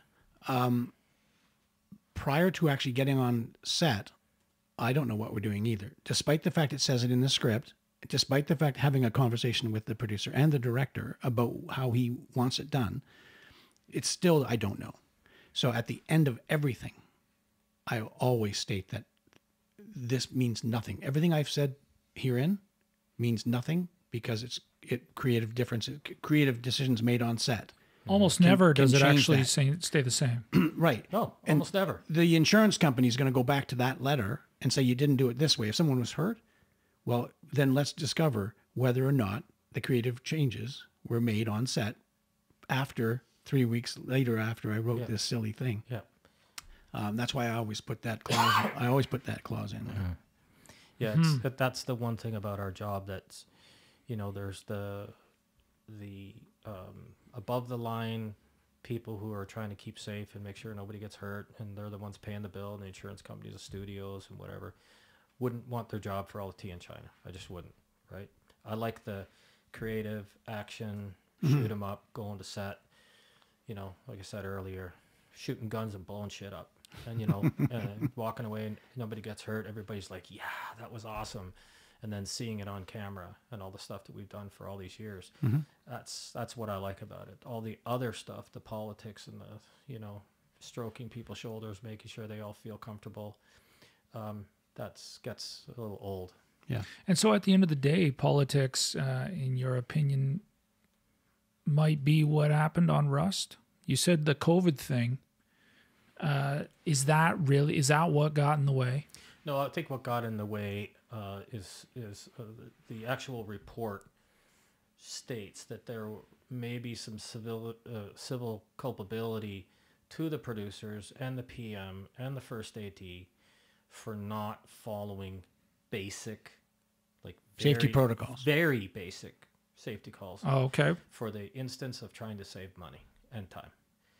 And as you guys well know, don't rush into a gunfight. Don't run in. Walk, understand, rehearse, plan, walk in, let's shoot it, let's go home. Because when you rush in, this is invariably the kind of thing that can happen, and it can happen simply as, special effects steel cable that's yanking a vehicle that's anchored in the ground in a hurry, and it was never really assessed by an engineer, but it was done that way because we need the car to go this way in the shot instead of that way, and they do it, and on the take it gets yanked out of the ground. Right. Oh yeah. And that's happened, and It you're has. not I've seen it. and you're not blaming people, but it's just the thing is that this shit happens. I was in on Death Race in Montreal, and that was one of the biggest gun movies I've ever done, with the most amount of gunfire. Like, we shot tons of ammo, not thousands of rounds, tons of ammo, and we had a test being done by the special effects guys where they were taking a car up a slide and pitching in the air up over a wall. So they were doing the test right up behind my Armourer building. There was like 100 people around there, and I just walked over to one of the guys and said, in all honesty, people, I wouldn't be standing here if I was you. They're like, well, why not? The effects guy said we could, and the local effects guy and the American guys, no, everybody's fine. And I'm like, yeah, okay. I told my guys, no, over here, be by the sea can at the door. You don't need to be over there. And sure enough, the car got launched. The turnbuckle at the end of the ramp broke because the stroke was too long, too much nitrogen, maybe water in the nitrogen cylinder. The nitrogen cylinder went off. This turnbuckle that probably weighed 50 pounds flew backwards like a bullet, hit about 8 feet above everybody's head, and Wow. ricocheted off the wall and traveled another 30 feet and hit the side of a sea container. And people ducked because it was like when it was over. Wow. And, we lost a good friend a couple of years ago with that exact same thing. Yeah. Is there you aiming fingers and say it's your fault? No, shit happens. When we're trying to do something, maybe we're trying to push the limit a little bit, or we're doing something, or maybe something like that. I'm not blaming anybody or pointing fingers at anybody, because it's just the way it is in life. We plan, we try to get things to be right, and sometimes invariably shit happens. But it's if you have a plan of safety and cordoning and whatever, the explosion's going off, no, you can't be there. You got to be over there. Everybody back. If you don't need to be here, go away. Go to the craft truck and go get a sandwich or something, because you got a stunt guy that's, going to drive his car, go off a ramp, and he's going to go on fire, and he's going to crash into a truck or something like that. Shit flies. Sometimes stuff happens, and if you don't need to be there, don't. And that invariably is the problem with our industry, is stuff happens, and then we go way too far in blaming people and changing things, when if we just did the basic safety stuff. My old adage is, if you can see the bomb can see you. Yes, you were going to say? Well, I was just going to say that safety protocols should be put in place because of the things we don't see coming. Doesn't that just make sense? Yep. I mean, what your call to your guys to, you don't got to be there, so don't. Yeah. It just makes so much freaking sense. It's stupid. Well, I was stupid. I was in Mexico, in Veracruz, and there was a helicopter right above my head with Captain Prince, the actor, and he's down yelling "enemies to peace," and the helicopter's right above my head, 20 feet. And I'm standing here, I'm looking up, and all the crew's there, and he's hovering above the entire set. The cameras are on him, lights and whatever, searchlights. And I just thought to myself, I don't need to be here. So no, I'm serious. And I was like, I stepped back, and I grabbed a couple of the girls, said, let's go over here. They go, why? And I said, because if he has a mechanical problem, guess where he's coming? Right here. Yeah, hell yeah. And then a couple days later, I was in that helicopter, hanging out the side as the sniper, with a harness on and whatever, flying around the Mexico City. First stunt, last stunt. You know what I mean? That's awesome. I was just going to ask, what? No, I did, seriously. They said, we need you because we're going to land at the airport, and the Armourer needs to be there, the guy with the license, so get up there. So cool. I was behind a machine gun, That's and cool. next thing you know, I'm hanging out as a sniper. And then one of the stunt guys from out west, he was the real sniper, hanging out, and had to yank him in a couple times because he was hanging out too far, and his legs got shaky, and because he was out there forever. And it was, a little Wild West-ish, right? It was awesome. No incident? No Okay, incident. cool. But I have been in a place where, a little bird helicopter went up, and it was above the firing line and getting ready to fire, and all of a sudden it had a mechanical malfunction. He ditched to the right and landed in the parking lot where people were sitting and standing. Nobody got hurt. But it's like how easy it can happen, and you're right. You plan for the Unforeseen. Yeah. Yeah. I mean, when I'm on set, I mean, I was on set XXX with you guys when there was a ton of people there, man. And most of them were stunt, or some of them were stunt guys, but most of them were BG. And I think about stuff like you said earlier that, you know, you have so many guys on your in your budget. Mm-hmm. I just don't get how people don't see how this makes so much sense. I'm on set with your guys all the time, and I always think, every time I get my firearm handed to me or I hand it back, I do think to myself, there are not enough guys. I don't think there's ever enough guys in your crew. Yep. Like 300 people on set. Most of them aren't stunt guys. Most of them don't give a shit. Yeah, well, when I told you about that show in Morocco, Path 9/11, we're in a country that don't even speak English.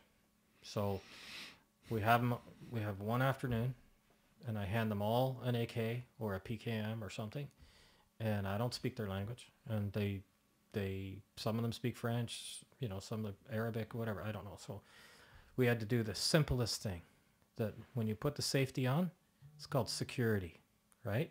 Security on, security off. Load, make ready, you know, and load the round. So I would say to them, load. So they take their magazine, they put it in the gun. Security, safety on. So we would do that and repeat and repeat and repeat until they all did it correctly. Because when I handed them a gun, I had to give them the magazine in their hand, and they had to walk out in the field 100 yards away. Okay? And these are not stunt people. These are background performers, all playing either a Northern Alliance fighter or a Taliban or a villager or something. And you go, there you go. And then on the bullhorn, I go, everybody, load. And invariably you hear the boom, right? And then you have to walk out. And because of the cultural differences, you can't take a young Arabic man and yell at him, because it's disrespectful to do that in front of others. So you got to go up and unload and say, no, load. That's it. Security. And you have to do that with people who don't speak English. And you have to do that in one day. And then that afternoon, you do a gun battle with these guys, with French stunt guys that some speak English, some don't. And some other British armors. One guy was from Tupera. Another guy was from some other thing. And they're like drill sergeant type, yelling and screaming at people. They don't care. The effects guys are British. I mean, it was fabulous. You can ask Al Verkland one day about, you know, we're getting ready to go hot, you know, go on the radio. Hey, Al, yep, go hot with the guns. Then all of a sudden you hear pop, pop, pop, pop, pop, pop. And one of the French guys flips the safety off on his PKM machine gun sitting inside a truck and dumps 4 or 5 rounds inside the truck. Oh my God. That's a stunt guy. A trained stunt guy. So you know that stuff happens, but how many armors should I had that day? 15, 20, you know, would have been fine. But we did it with what we had, and we made it happen. And I said at that time, I'm never going to do that again. That's not going to happen ever again. If you want to do it with 4, get somebody else. It's not going to be me, because it's just a recipe. And then we went and did Hyena Road in Jordan, and it was just Paul and I. But the good thing is all the cast were military guys. Just like on... Man, it was a good movie. I enjoyed that film. Mayor of Kingstown, same thing. Got the SWAT guys, I'm good. Mm-hmm. We don't trust Randy, but Yeah. everything else is good. Yeah. Well, good thing I wasn't on the team. That's right. Well, that was kind of a highlight in the past few years of stuff we've done. I'm pretty proud of all the guys, all the training, how you all looked. My staff and the guys that put the equipment together and the gear, as our illustrious director wanted, you know, when he's like, hey, I want it real. I want our guys, our team to look like, hey, these guys are all operators. Yeah, shout out to Taylor Sheridan, Yeah. The writer, creator, along with Hugh Dillon for Mayor of Kingstown. But that was a bit of an anomaly, that show. Yeah. You know, Taylor's a force of nature, and what he wants, he gets. And we had the ability to go into the studio for a week with you, with the SWAT guys, with the military guys and train and get it all down before ever going to set. And we shot 1,000 or more rounds in training. Yeah. Think about it. I mean, it was awesome. Distraction devices, the whole Yeah, deal. yeah, absolutely. Flashbangs and shotguns. Yep. We don't do enough of that. No, we don't. No, we don't. I've been on shows where we trained the odd actor for a couple of hours, or we sent them to you. But this was, like I say, it was an anomaly.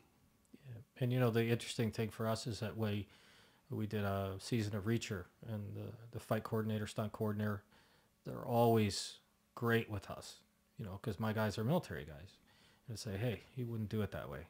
Let's work something out. Or training happens and the stunt coordinator's with us, and sometimes they're not, but most times they come to the training to see and discuss. So this is the action that we're going to be storyboarding about what we're going to do. And it's always great, the collaboration between my department, the stunt department, the effects department, and then production. But it's not always smooth. Like you said earlier, there are a lot of times we go to set, we have no idea what is going to happen. I don't want to use the term, we don't know what we're doing. Right. But we know exactly what we're going to do. We can be thrown into a situation and say, okay, Charlie, so we want to have two guys over here running and shooting, and the effects is going to do bullet hits and blah, blah, blah, blah, blah, and you want to go by camera, whatever, so what do you think? Say, okay, and then we just take charge. It's just walk right in and say, everybody pay attention. This. Or the stunt coordinator does it in concert with us. Right. And you lay it out and say, what do you guys think? Camera operators are in there, and everybody's working together as a cohesive team to make, everything work. And that's generally 99% of the time what happens, except for those days when you walk in, it's hurry up and let's go. No. Yeah. Frenchie Berger told me once, he says, the louder you yell, the slower I go. And he's not wrong. Yeah. I had this conversation with a producer the other day. Something happened and I said, producers, don't yell at me. Directors, don't yell at me. And I don't run. And I've said many times to actors and other stunt performers that the faster they go, the slower we go. Yeah. It's just when they want to push, 100%. we just absolutely slow down. You stay with me and everything will be fine. Just it slows down. Totally. There was an incident way back many years ago with an actor, and I don't like using the terminology B actor, but it was kind of a B movie we were in, and I spoke to the director in the morning about a specific shot about these guys shooting aliens, and I think it would be awesome when he goes to leave, he does a sort of a combat withdrawal where he's dumping rounds fully automatic at all the beasts, does a mag change, dumps a couple more rounds, and then beetles back with his team. He goes, oh, that would be awesome. So we get there in the afternoon, and the actor's there, and we're getting on set, and they're all dressed up. We're getting ready to do this. And I said, hey, listen, so this morning I was speaking to the director about this particular shot, and obviously you're going to do it with the way you want, but I'd mentioned to him that it might be kind of cool, blah, blah, blah, blah, and you're going to shoot like this. And he goes, yeah, okay, I'll go talk to him. So then he walks right back, right across the set, and I could see it in his eyes. He's pissed off. He comes over to me and he starts yelling at me at the top of his lungs. Don't you effing ever tell me something that the director, blah. And I stood there, and I'm not one to get yelled at. I don't take it very well. So I said to him, are you finished? And he looked me right in the eyes and said, seriously, are you done? Okay, first of all, number one, don't you ever speak to me like that again. That's the first. Number two, who the hell do you think you are talking to anybody on a film crew that way? You go back to the director, and everybody could hear because now I'm yelling at him. So you go back to the director and you ask him if he remembers the conversation with Charlie this morning we had at 8 o'clock, or probably about 8:05 about this shot. And you ask him again if he had that conversation. He's all puffy chest and he says, well, this is ridiculous. I don't work this way and whatever. I said, well, you best go talk to him. Either that or step outside. We'll have our conversation outside. Not to go have a fight, but just take it outside. Oh, damn. Okay. And yeah. Yeah, I was looking forward to that story. Yeah. Yeah. Yeah. No, it's a Charlie Sheen story. But anyways, so he went back, and then he came back, and then he tried to apologize to me. And I said, I understand you're trying to give me an apology. That's fine. And don't really accept it. But just understand, you don't talk to people that way. And I've seen it many times where a director is yelling, props, props, props. And the DOP turns around and says, props has a name, it's so-and-so. Okay, yeah, so-and-so. Like you've been working with for months. People need to know people's names, you know. Guns, where's Guns? No, how about where's Charlie? Or where's Al? Where's here? You know, learn their names. Totally. You know, and that's one of the problems. There's some cases, the hierarchy of the people in charge, like on Suicide Squad, when I had a producer been on the show for months, we do a big spread of the guns for the EPK people and whatever. And he comes over and he looks at me, he goes, you are the producer. I said, Charlie, Guns, you know, your Armourer, the guy that built all these things. Oh, yeah, hey, Charlie. You're like, oh, geez, really? Man. Yeah. Makes you feel important. Yeah, I guess. Yeah. Makes you feel that at the end of the day, Little respect goes a long way. at the end of the day, the most important thing is I want to feel good that I did a good job. I don't really care what anybody else thinks. As long as I feel good that I went home, I did my best. Because that's all we can ask for is that we did our best. And that when you look on the camera, you go, yeah, Look I'm good. pretty proud. Yeah, the movie looked like shit, but the gunfire was great. You know, stunts were great. You know, I've been in a lot of those. yeah. Oh, yeah. But I mean, that's the most important part. That, you know, 100%. and you develop friendships, you know, and lifelong friendships, really. Yeah. And that we get to, you know, do the greatest job in the world. That's the most important thing about what we do. Yeah, it starts with being a boy, man. We all start out wanting to make movies, and a lot of the time people veer off into other things, business. Yeah. Remember what I said when we started? What's a gun guy? What's an armor? What is that? Yeah. Yeah, exactly. I had no idea. My father was a butcher. I worked in his butcher store. So was Andrews. My dad's a butcher. I went to church. I was sang in the choir. I did all that, you know, stuff. Yeah. And I came out of high school with learning how to talk to people and work in my dad's store and deal with the woman who wants a certain type of marbling in her pork chop, but, you know, or steak that has a certain amount of fat or whatever, and just learn how to talk to people.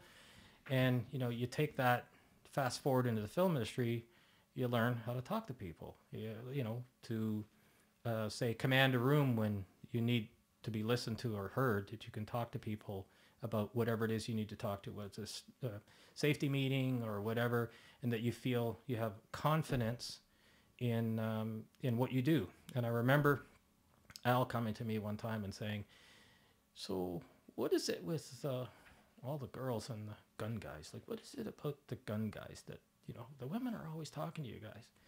And one of our makeup ladies, who sadly passed away not that long ago, she went up to him and said, you know, it's the gun guys are mysterious.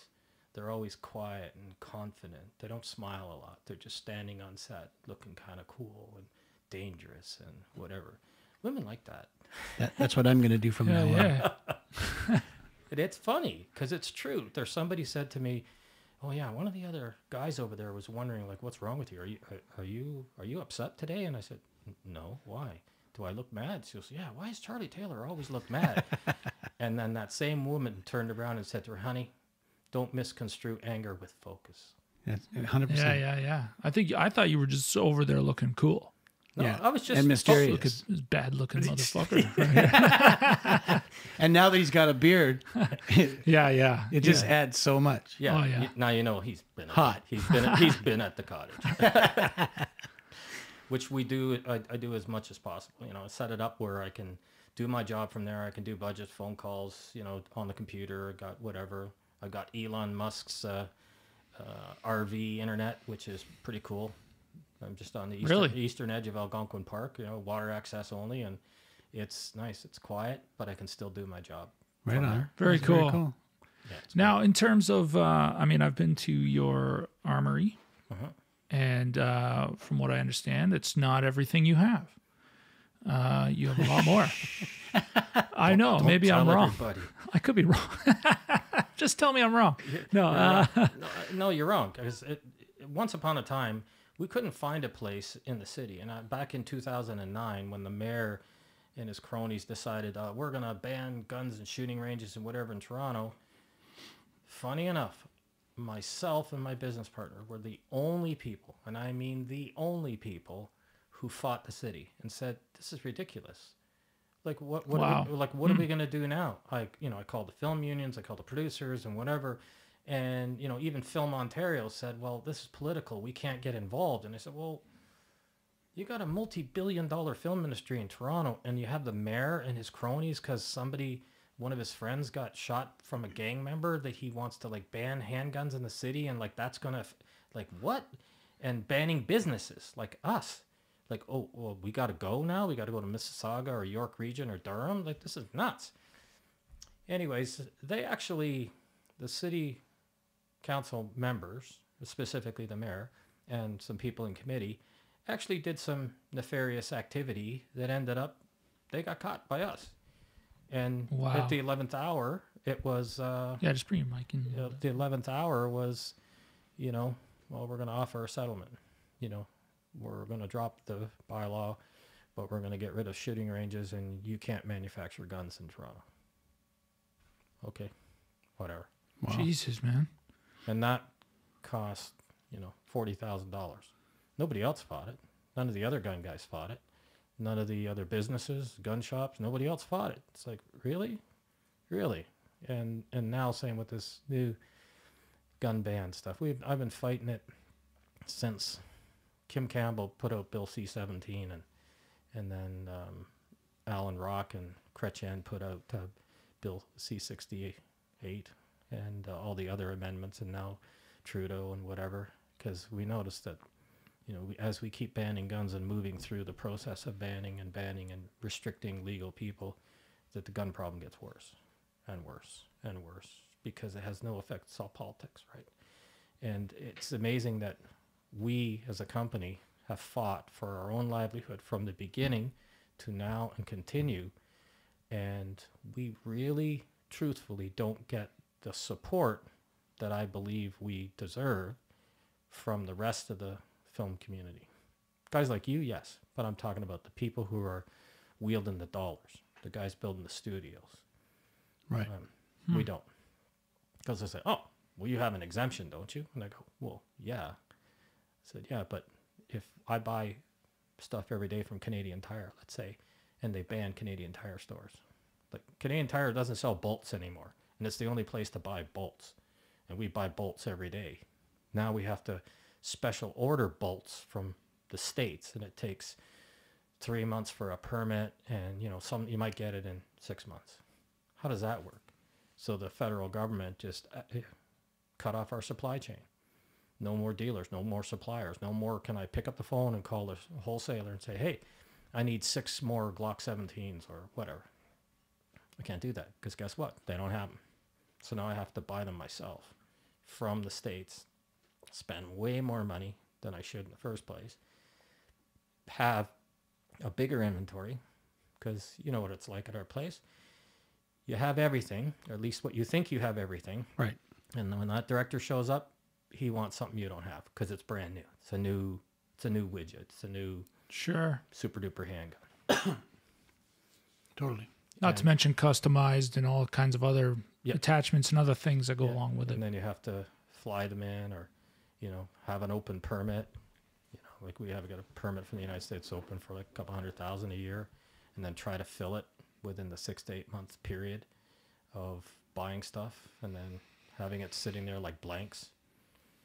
We have a real run and shortage on blanks right now because there's no primers, there's no powder, there's no brass because, we got a war going on, right? Mm-hmm. So the film industry is last. And when you go to a firearms manufacturer and you say, hey, I really want your gun in this next movie we're doing, they don't give a rat's ass. They don't care. Because you want to know why? Because Hollywood and the actors and whatever are constantly lambasting guns. We should ban guns. But the producers want that gun in that movie. True enough. Isn't that so silly? Oh, my God.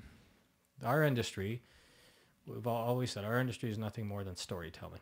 Like our industry is a book. It just happens to be an open book, right?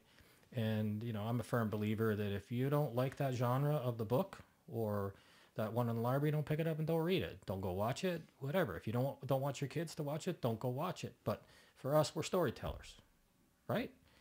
Absolutely. And our stories, some of the stories that were written many hundreds of years ago are horrific. Beheadings and drawing, quartering, and just imagine if you took those movies and put it on a screen. Oh yeah, Vikings, you know, and you know, you don't have to watch it, but it's telling a story of humanity and history, current, past, and sometimes it involves guns. But we have people like Dwayne "The Rock" Johnson.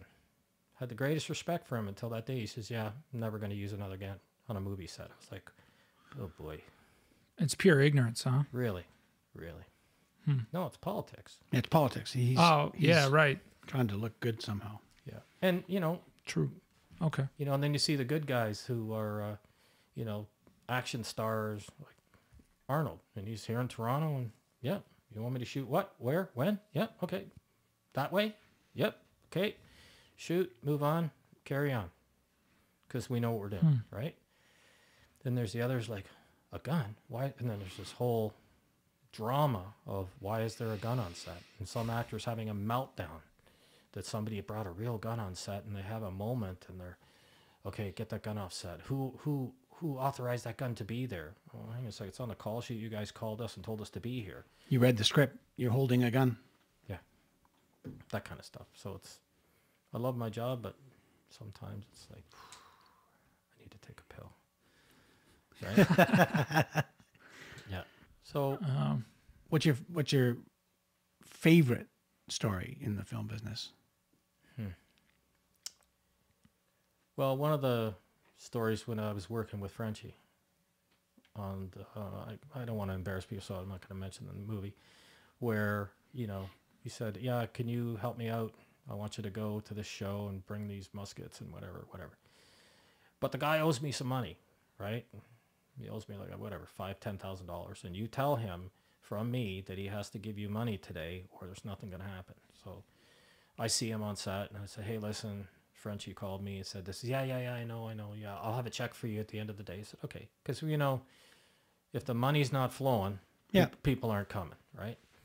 And like I said, I wouldn't want to be a producer in a low-budget show that doesn't have enough money to make it in the first place, so they really shouldn't be making it, because you know they're going to screw somebody. Totally. Right? So they said, yep, it'll come. So I get up in the morning at the hotel in Hamilton. I wake up in the morning. There's no envelope under the door. So I stay in my hotel room. So the phone rings. The call time was at 7. It's 9. Hey, Charlie, it's first AD. Where are you? It's in my hotel room. He goes, what are you doing there? Your call time was 7. I said, yeah, I know. I said, go talk to so-and-so. He knows why I'm sitting in my hotel room. He goes, oh, geez, are you kidding me? And I said, nope. I got orders. Frenchie says, no way. And when he says no way, Yeah, man. it's no way, right? You're not going. He says, oh, please don't do this to me. So then my phone rings later, and it's the guy. And he goes, listen, I'm sorry, I forgot about putting on your, yeah, I'm on set over here. So we get there, and he has the grips and the electrics, camera guys, everybody helping bring all my stuff down to set. And my other guy has been sitting in the parking lot for 2 hours, my assistant. I just told him, just wait there. So we arrive. So everybody helps me bring the guns in. The guy hands me an envelope. I stick it in my pocket. We get ready. They're all waiting for me. I hand the guns out. I load them all up. We do the shot. We work till, you know, whatever time we finish. I wrap. I go back to the hotel. I open the envelope. It's half the money. No. So I call Frenchie. Well, you know, he had some colorful French Parisian language. And so I said, will you call him and sort it out? And I didn't go back for a couple days until it got sorted out. But then fast forward to, I'm in Jordan doing a picture, and it's called Redacted. And I brought a 5-ton truck worth of U.S. military gear, like the real stuff, and some replica firearms and some real firearms for what we're doing. And then another production rolls into town and says, hey, you're here, the stuff's here. Can we rent it from you? We don't need the guns because we have guns from somebody else, but can we rent everything else, like all the uniforms, boots, clothing, everything? And I said, sure. The Hurt Locker. So they make a deal with me. Sweet. They give me a deposit. Everything's cool. Nicholas is the producer, and the PM is there. Shake hands. Says, okay, you know, I'll expect a check when I get home. And so I said, yeah, we'll be finished at the end of August or whatever. So August comes and goes. Don't hear anything from anybody. So I call them up and say, hey, listen, what's happening to my stuff? Like, you going to ship it back or what's the deal? Nobody's answering the phones. So I go through the US effects guys and said, yeah, we're having trouble getting our stuff. So the show over? It's like, oh, yeah, it's over. So I'm like, uh-oh. So I called the Jordanian representative to the king, and I called him up and said, hey, I got a problem. And he goes, oh, shit. And I said, yeah, like a few hundred kilometers over the border is a war going on in Iraq with Americans wearing the same uniforms. And I said, the last thing I want to do is find out, my government finds out that we inadvertently supplied terrorists to go to a border town and kill a bunch of Americans faking wearing American uniforms. So I want my stuff. So as it turns out, production sold my stuff. Whoa. To anybody who wanted to buy it. Okay. And including some companies in the United States, and it's all gone. So the value of the equipment was like $220,000. It's not pocket change, right? And I went through multiple avenues to either A, get my stuff, and B, get the money for it. And I got the key actor stuff that Western Costume was graciously willing to send to us, but it wasn't my stuff. It was their stuff that they rented. Or they kept my stuff, which is real, and they gave me all the shit stuff. But whatever. I got something back, but I didn't get the money. So we had to go through the whole process of trying to get paid. And then the producer, Nicholas, was the kind of guy who was quite happy to screw you over. Whether you're an actor or a writer, doesn't matter. Mark Bowl was a writer. He signed for my stuff personally as the producer. I never saw a penny, never got my stuff back. And that's the part about this business that truly rubs me the wrong way. And then what's rubs you even worse is when the distribution company that distributed that movie, and they win the lowest grossing movie ever to win 6 Academy Awards, and the same producer gets kicked out of the Academy for paying off people for votes for Hurt Locker. Why do you think it won so many Academy Awards? Well, that was a good movie. It wasn't that great movie, in comparison to some of the people it was up against. Sure. But I never got my money. And then we were doing Red and in the city. And then a random producer came up to me and said, hey, I'm a distribution company, blah, blah, blah. And I just want to hear your side of the story for Hurt Locker. So I tell him the Reader's Digest version of the story and said, hey, this is what happened. He said, wow. You're not going to hold that against us, are you? We're the company that distributes the movie. Like, it's not our issue. And I said, no, it's fine. I'll write it off, whatever. But it really bothered me. Still bothers me to this day. And I remember a conversation I had with an individual. I said, it's really too bad that film producers do this to people. Writers, actors, low-budget people, suppliers that supply a bunch of equipment, then you never pay them, they never get their stuff back, and they say, okay, sue me. Like, who cares? And I said, it's no wonder police find bodies in a ditch with a bullet in their head when you do this to the wrong kind of person. And that guy said, are you threatening me? And I said, no, I'm not threatening you. I'm just explaining telling a story that if you do this, you continue to do this, you might do it to the wrong person and find, somebody's going to do something bad. And anyways, got a call from a few law enforcement agencies on that comment. Told them exactly what I said, and they go, yeah, okay, fine. Never saw or heard another word about it. But now I do business differently. When it comes to the film industry and it comes to paying bills, I don't trust anybody. Sorry. It's business is business. And a famous armorer said to me once, he goes, when was the last time you went into the grocery store for 2 quarts of milk? And let's say the 2 quarts of milk are $2.60. And you only, and plus tax or whatever, and you only got $5. He says, what did the grocery store usually say? Put one back, right? Mm-hmm. Totally. Film industry doesn't do that. He says, no, we want more ammunition. So you're like, well, you're only budgeted for this. And you said, well, now, okay, Charlie, can we put 5 machine guns on those guys? Yeah, we can, but that's not in the budget. Okay, the director's authorizing it, right? Okay, so you put 5 machine guns, and then they get the bill. They go, what the hell is this? Well, your budget says that. So no. On this day, director, see this. It's on the production report. And you have to go do that stuff, and then you still fight. There's still productions that have never paid us for stuff. We have a wall of shame. And they do it, and they nickel and dime. And then there's other studios that are just awesome. You do your budget, you do your paperwork, you put it in, you get paid, everything's happy. And then there's others, you just months after the show's over, you're chasing it. That's the part of this industry I hate. I can't stand it. My business partner had to go to a show and said, hey, we're not in the business of financing film productions. Maybe we should be, but we're not. So how about pay your bill or we're not coming in on Monday? And we're not the only ones. You know, it's tough when you have a show that goes to another country and you find out that the country has a tax agreement with Canada that you can pay your income tax either at or country. So they're taking your Canadian tax out of your paycheck plus this country's tax to the tune of like 60%. And then you're getting the difference and you have to wait a year after to file your taxes to get it back. Just turn your mic towards your mouth a bit. Yeah, sorry. That's good. That's all good. You can just turn that. It turns like this. Yeah, Like this. Yep. Like this. Yeah, yeah. Yep. there. Perfect. Love it. All right. Just need to get closer. Yeah, now you sound like you're on the radio. Yeah. Okay. Yeah, and it's one of those things. You know, doesn't matter where I go, I get paid here in Canada. Period. Because I worked in the U.S. and the U.S. takes their chunk, and you have to file a U.S. tax return, and you say, fine, you get this money back, and you never see it. No, zero. Crazy. Yeah. Yeah, man, that's crazy. That debt must be insane. That must bug you every day. Yep.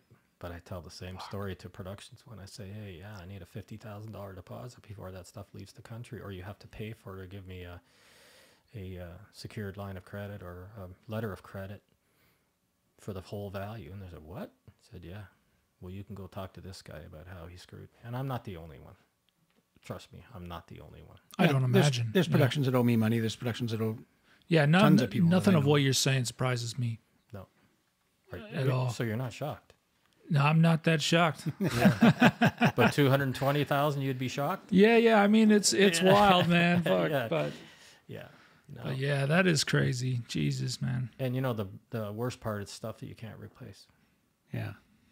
You know, nowadays there's permits and stuff, and that stuff's just not available. It's historical. It's, you know, from the 90s radios, and that just can't buy it anymore. In terms What a of shame. tech, have you been asked to do something that has been extremely difficult but pulled through? Yeah. RoboCop. Okay. Hey, so we want to build some taser firing guns, but we need them to be full automatic, or we need to have this huge, you know, dart gun thing, but we want it to fire like a machine gun. So over the years, I've brought in Walter Klassen, Taku, the guy's over there, and Peter Kolpitz of Kolpitz Design to help in the design phase of, okay, I'm going to work with you guys to do this gun, and I'm going to work with you guys to do that gun. Let's figure out how to put this gun in there. So we're sitting down, they're doing the CAD work and doing all that design work. And for those shows, I've hired people out and probably continue to do that. Same with Suicide Squad. You know, Klassens and the guys were absolutely fabulous. John and Taku and his crew did great work. Like, hey, let's make a Glock fire and eject, but left hand. Oh, wow. Yeah. Right? me. I personally don't have the time to try to figure this out. I got other shit to do. So you have to farm stuff out sometimes. And we have great technicians here in the city that do awesome stuff. And putting it together, like the quad firing machine gun on Polar. Taku and the boys helped design it, helped rig the guns. They rigged the remote firing controls, and even Death Race. Death Race was one of the most technically difficult movies we've ever done. Like having all the guns firing on the cars where the stunt operators and drivers were firing them in the car.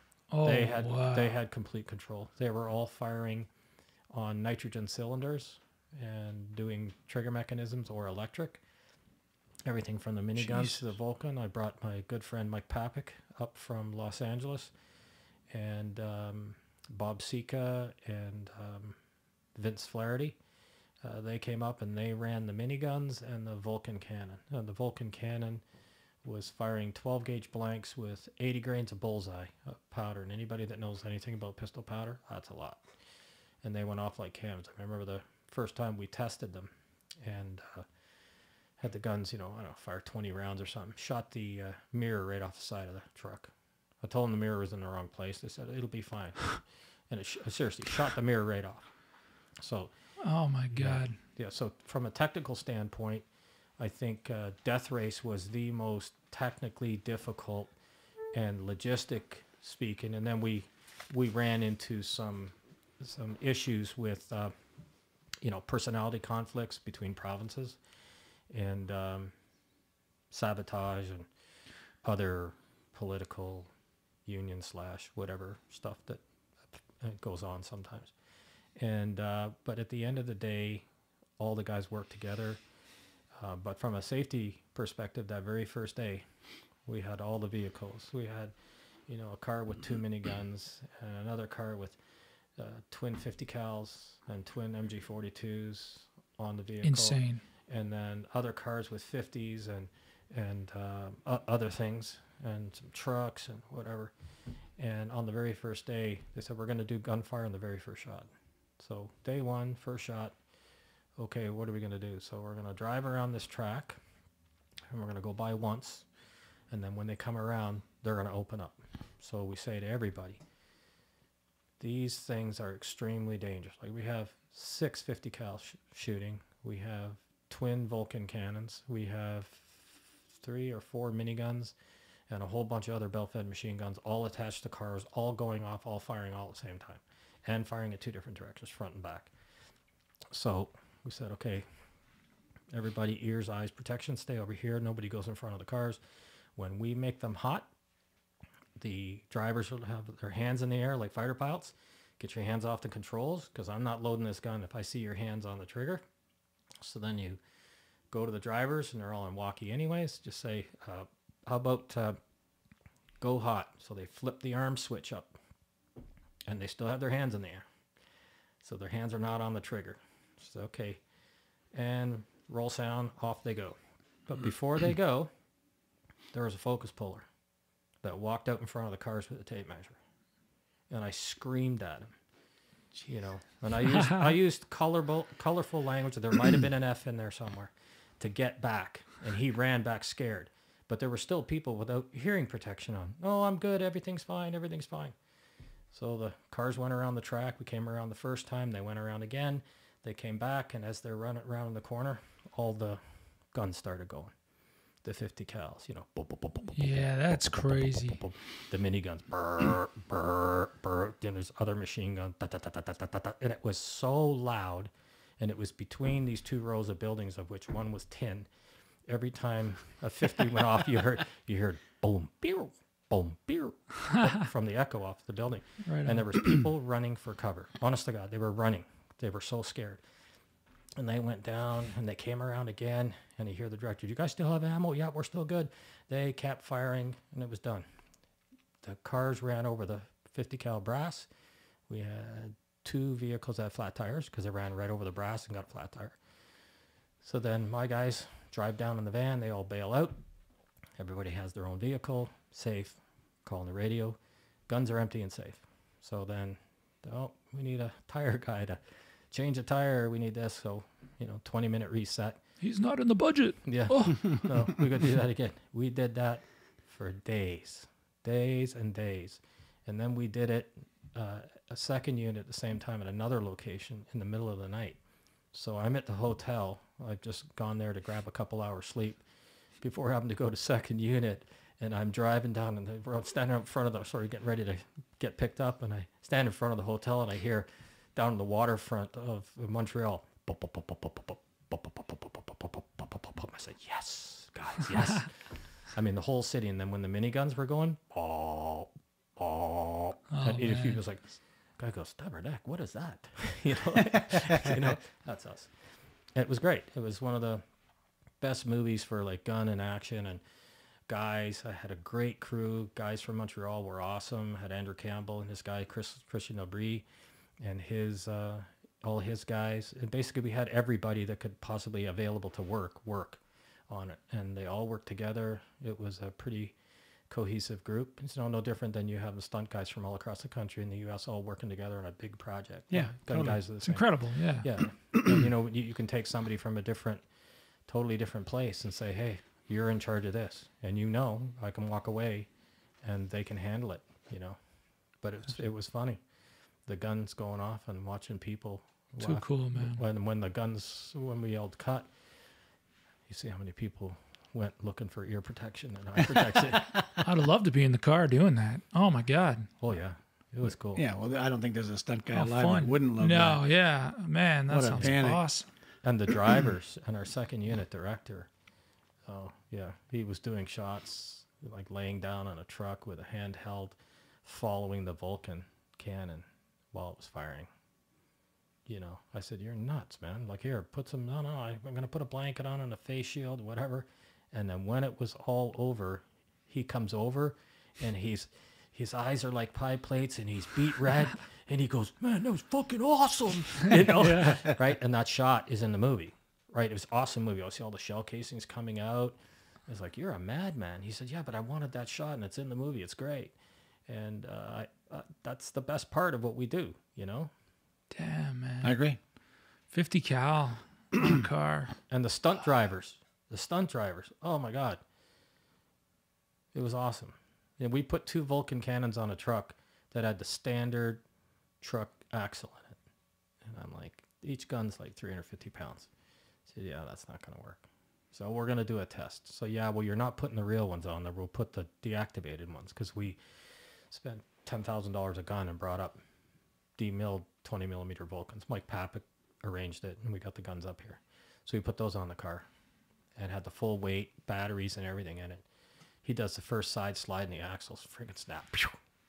So then I saw them bring in a cube truck, like not a 5-ton, but a smaller, taking the axle out of it and shoehorning that into the truck. And that's what they used for the rest of the show. Wow. Yeah, heavy duty, heavy duty. Wow, man. Yeah, we had cars go through fireballs, and the ammunition in the feed tray blew up from the heat of the flames. Oh, wow. The little Porsche with the 2 MG42s was firing away, and it was followed by the I can't remember the name of the truck, but he's got 4 Browning 30 cals and the 2 Vulcan cannons and some RPG-7s on the roof, and he's banging away at it, and there's fireballs going off. And I said, why did that gun stop? Hey, did the guy's gun stop? I said, yeah, it stopped. You go in there and all the ammos exploded because a fireball came up over the engine cowling and Oh, man. detonated all the ammo. Yeah. How do you start something like this? Somebody asks you, we got to put guns on cars. Yeah, actually, and it all started in Toronto. And Paul, the production designer, called me up and said, hey, listen, I want to show you some artwork. So, what's it called? Death Race. Prop guy from BC was a prop guy. He had his own guys and he was dealing with the guys in Montreal, but they wanted me to do the cars. They build all the cars and do the guns for it. So it's created some politics issues with being from Toronto and, Montreal guys, whatever. So we started with the ideas, and then I picked the guns, and then I redrew the cars with the guns I said would be the best ones. And then I took my whole crew. I had Peter Edmonds came. He's a great fabricator, great gun guy. Had him go first, and then I had Max McDonald was there, Dave Thompson, myself, Al Verklin came for a while. I had Andrew Campbell, then Mike Papik and Bob Sika and Vince Flaherty came up from LA, and it was a team effort to get all the guns on the cars. And the fabricators in Montreal, who were race car fabricators, they're awesome. They say, hey, we need to fabricate a feed chute that's going to work for this, because factory feed chute just isn't going to work. We just need that fits with the design. So everybody worked together. It was a real choreography of action. And at the end, you know, I don't even remember if he even read the script. No, seriously, because the prop guy was the one doing everything. So, Right. you know, it's like, I just need these cars to all fire and they all work, right? That's all I need to know. That's what I need. And then whatever guns, I'd get a list of whatever guns we needed. But basically that was my job and my team's job. And then we ended up having main unit, second unit.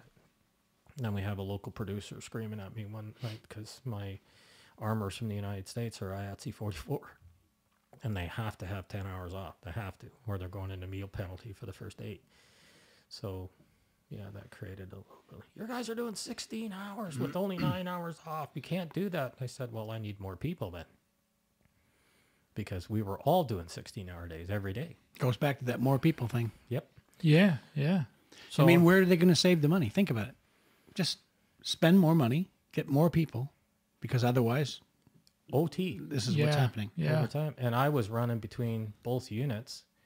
And, you know, a lot of times, where's Charlie? Well, I think he's on his 2nd hour of sleep right now. He's at the hotel sleeping. Well, he should be here. Well, you know, can't be everywhere.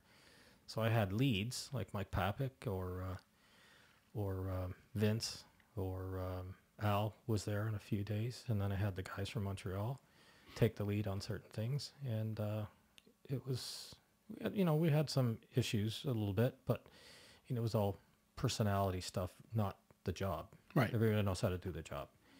And there was certain things where guys goes, well, this is how I do it. And then, you know, guns weren't working. And I said, well, that's not how I do it. That's why it doesn't work. You need to do it this way, and then it'll work every time. So it's a learning curve for some, learning curve for me, working with different guys from different places. But, you know, when you talk about technical abilities, that was it. That was a big one. Man, that sounds like a riot. It was. Would I do it again? In a heartbeat. Fucking A, man. But I know a lot more than I did then. So, you know, comes Yeah. with age. Yeah. It's It like might Randy. be He easier doesn't to know try. anything, you know? Yeah. Yeah. Yeah. Nothing. Yeah. That's cool. Yeah. I don't know much, but I don't know anything. Yeah. Charlie, can we ask you to sign our table somewhere, wherever you want? No way.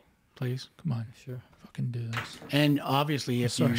you're looking at the table, you can draw a little picture if you want. That's up to you. Yeah, and it also doesn't have to be right there. Everyone's sort of going Yeah, there, you but right there or this one, anywhere.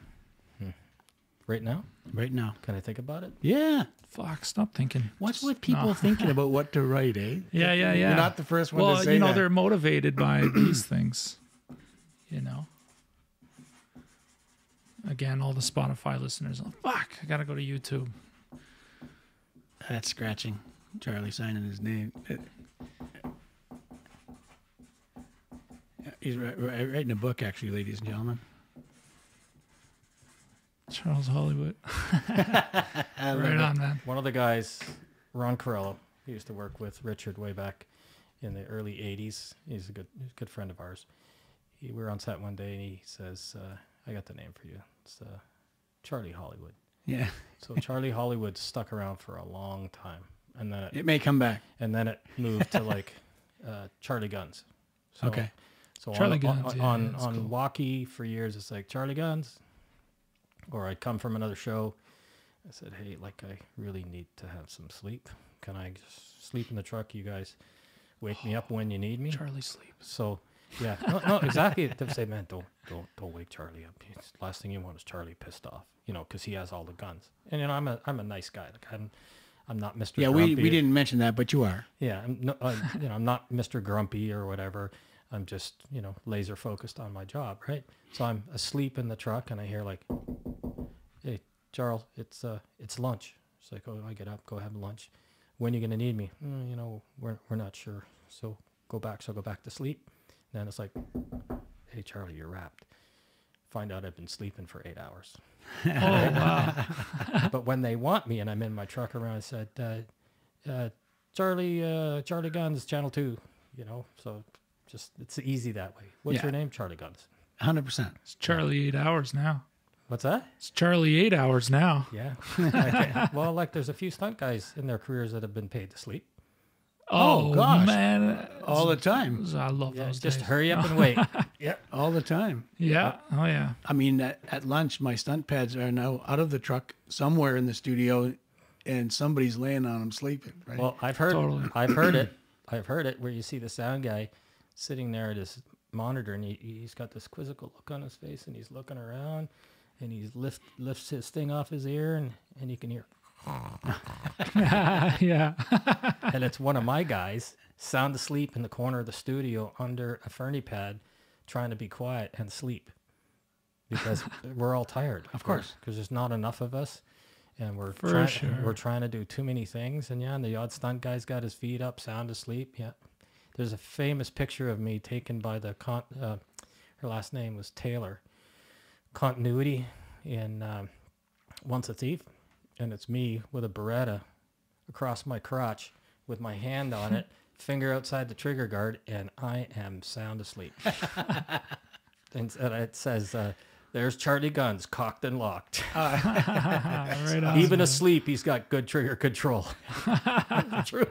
That's awesome. Yeah, no, it's I love funny. it. Yeah, we've had a lot. Al Verklin and I had a lot of fun in the early days. can only imagine. Yeah. Al's a great guy. Yeah, Resident Evil are awesome. Mila, all the various actors we've worked with. It's just been so much fun. Yeah. If you want to know more, ladies and gentlemen, look up Charlie Taylor on the IMDb. You'll see what he's done. It's incredible. Or you go visit our website, MovieArms, www.moviearms.com. That's You'll even see better. our newest iteration of our website that is still yet to be completed because, we got other things to do like make movies. And so there's a lot of content still to be done. And watch out for Randy Butcher in a theater near you. Oh yeah. There you go. Oh yeah. And you. And his number one son. Absolutely. That's right. Yeah. Charlie, It's not Andrew, it's number one. they, Yeah. they were I like it. they were calling him Baby Butcher on On MOK. MOW. Oh yeah. Yeah. MOK. Everybody was. Baby Yeah, Butcher. Baby Butcher. Yeah. I have a gun guy that works for me. It's Graham. We called him Graham the Kid Robertson. Okay. Because when he first started, he looks like a kid. But He looks like a kid now. Yeah, he still does. Yeah, we call him Graham the Kid Robertson. So you're a Baby Butcher, huh? Yeah. You know what? I'm okay. I'm okay with that. Yeah. I like Baby Butcher. It goes, flows. Yeah. It's all right. Yeah. Charlie, thanks for coming down. Much appreciated. I really appreciate it, Charlie. Yeah, man. We'll do it again. Yeah, Absolutely. I'm looking forward to Let's not wait like 30 years or something. Yeah. Yeah. You'll shave for the next one, right? Well, it depends if I'm at the cottage or not. Copy that. We'll do it in the winter. All right, bud. That's it. I guess that's it. Ladies and gentlemen, Charlie Taylor, thank you very much. You're welcome. Thanks. That's a wrap, D. Cut it.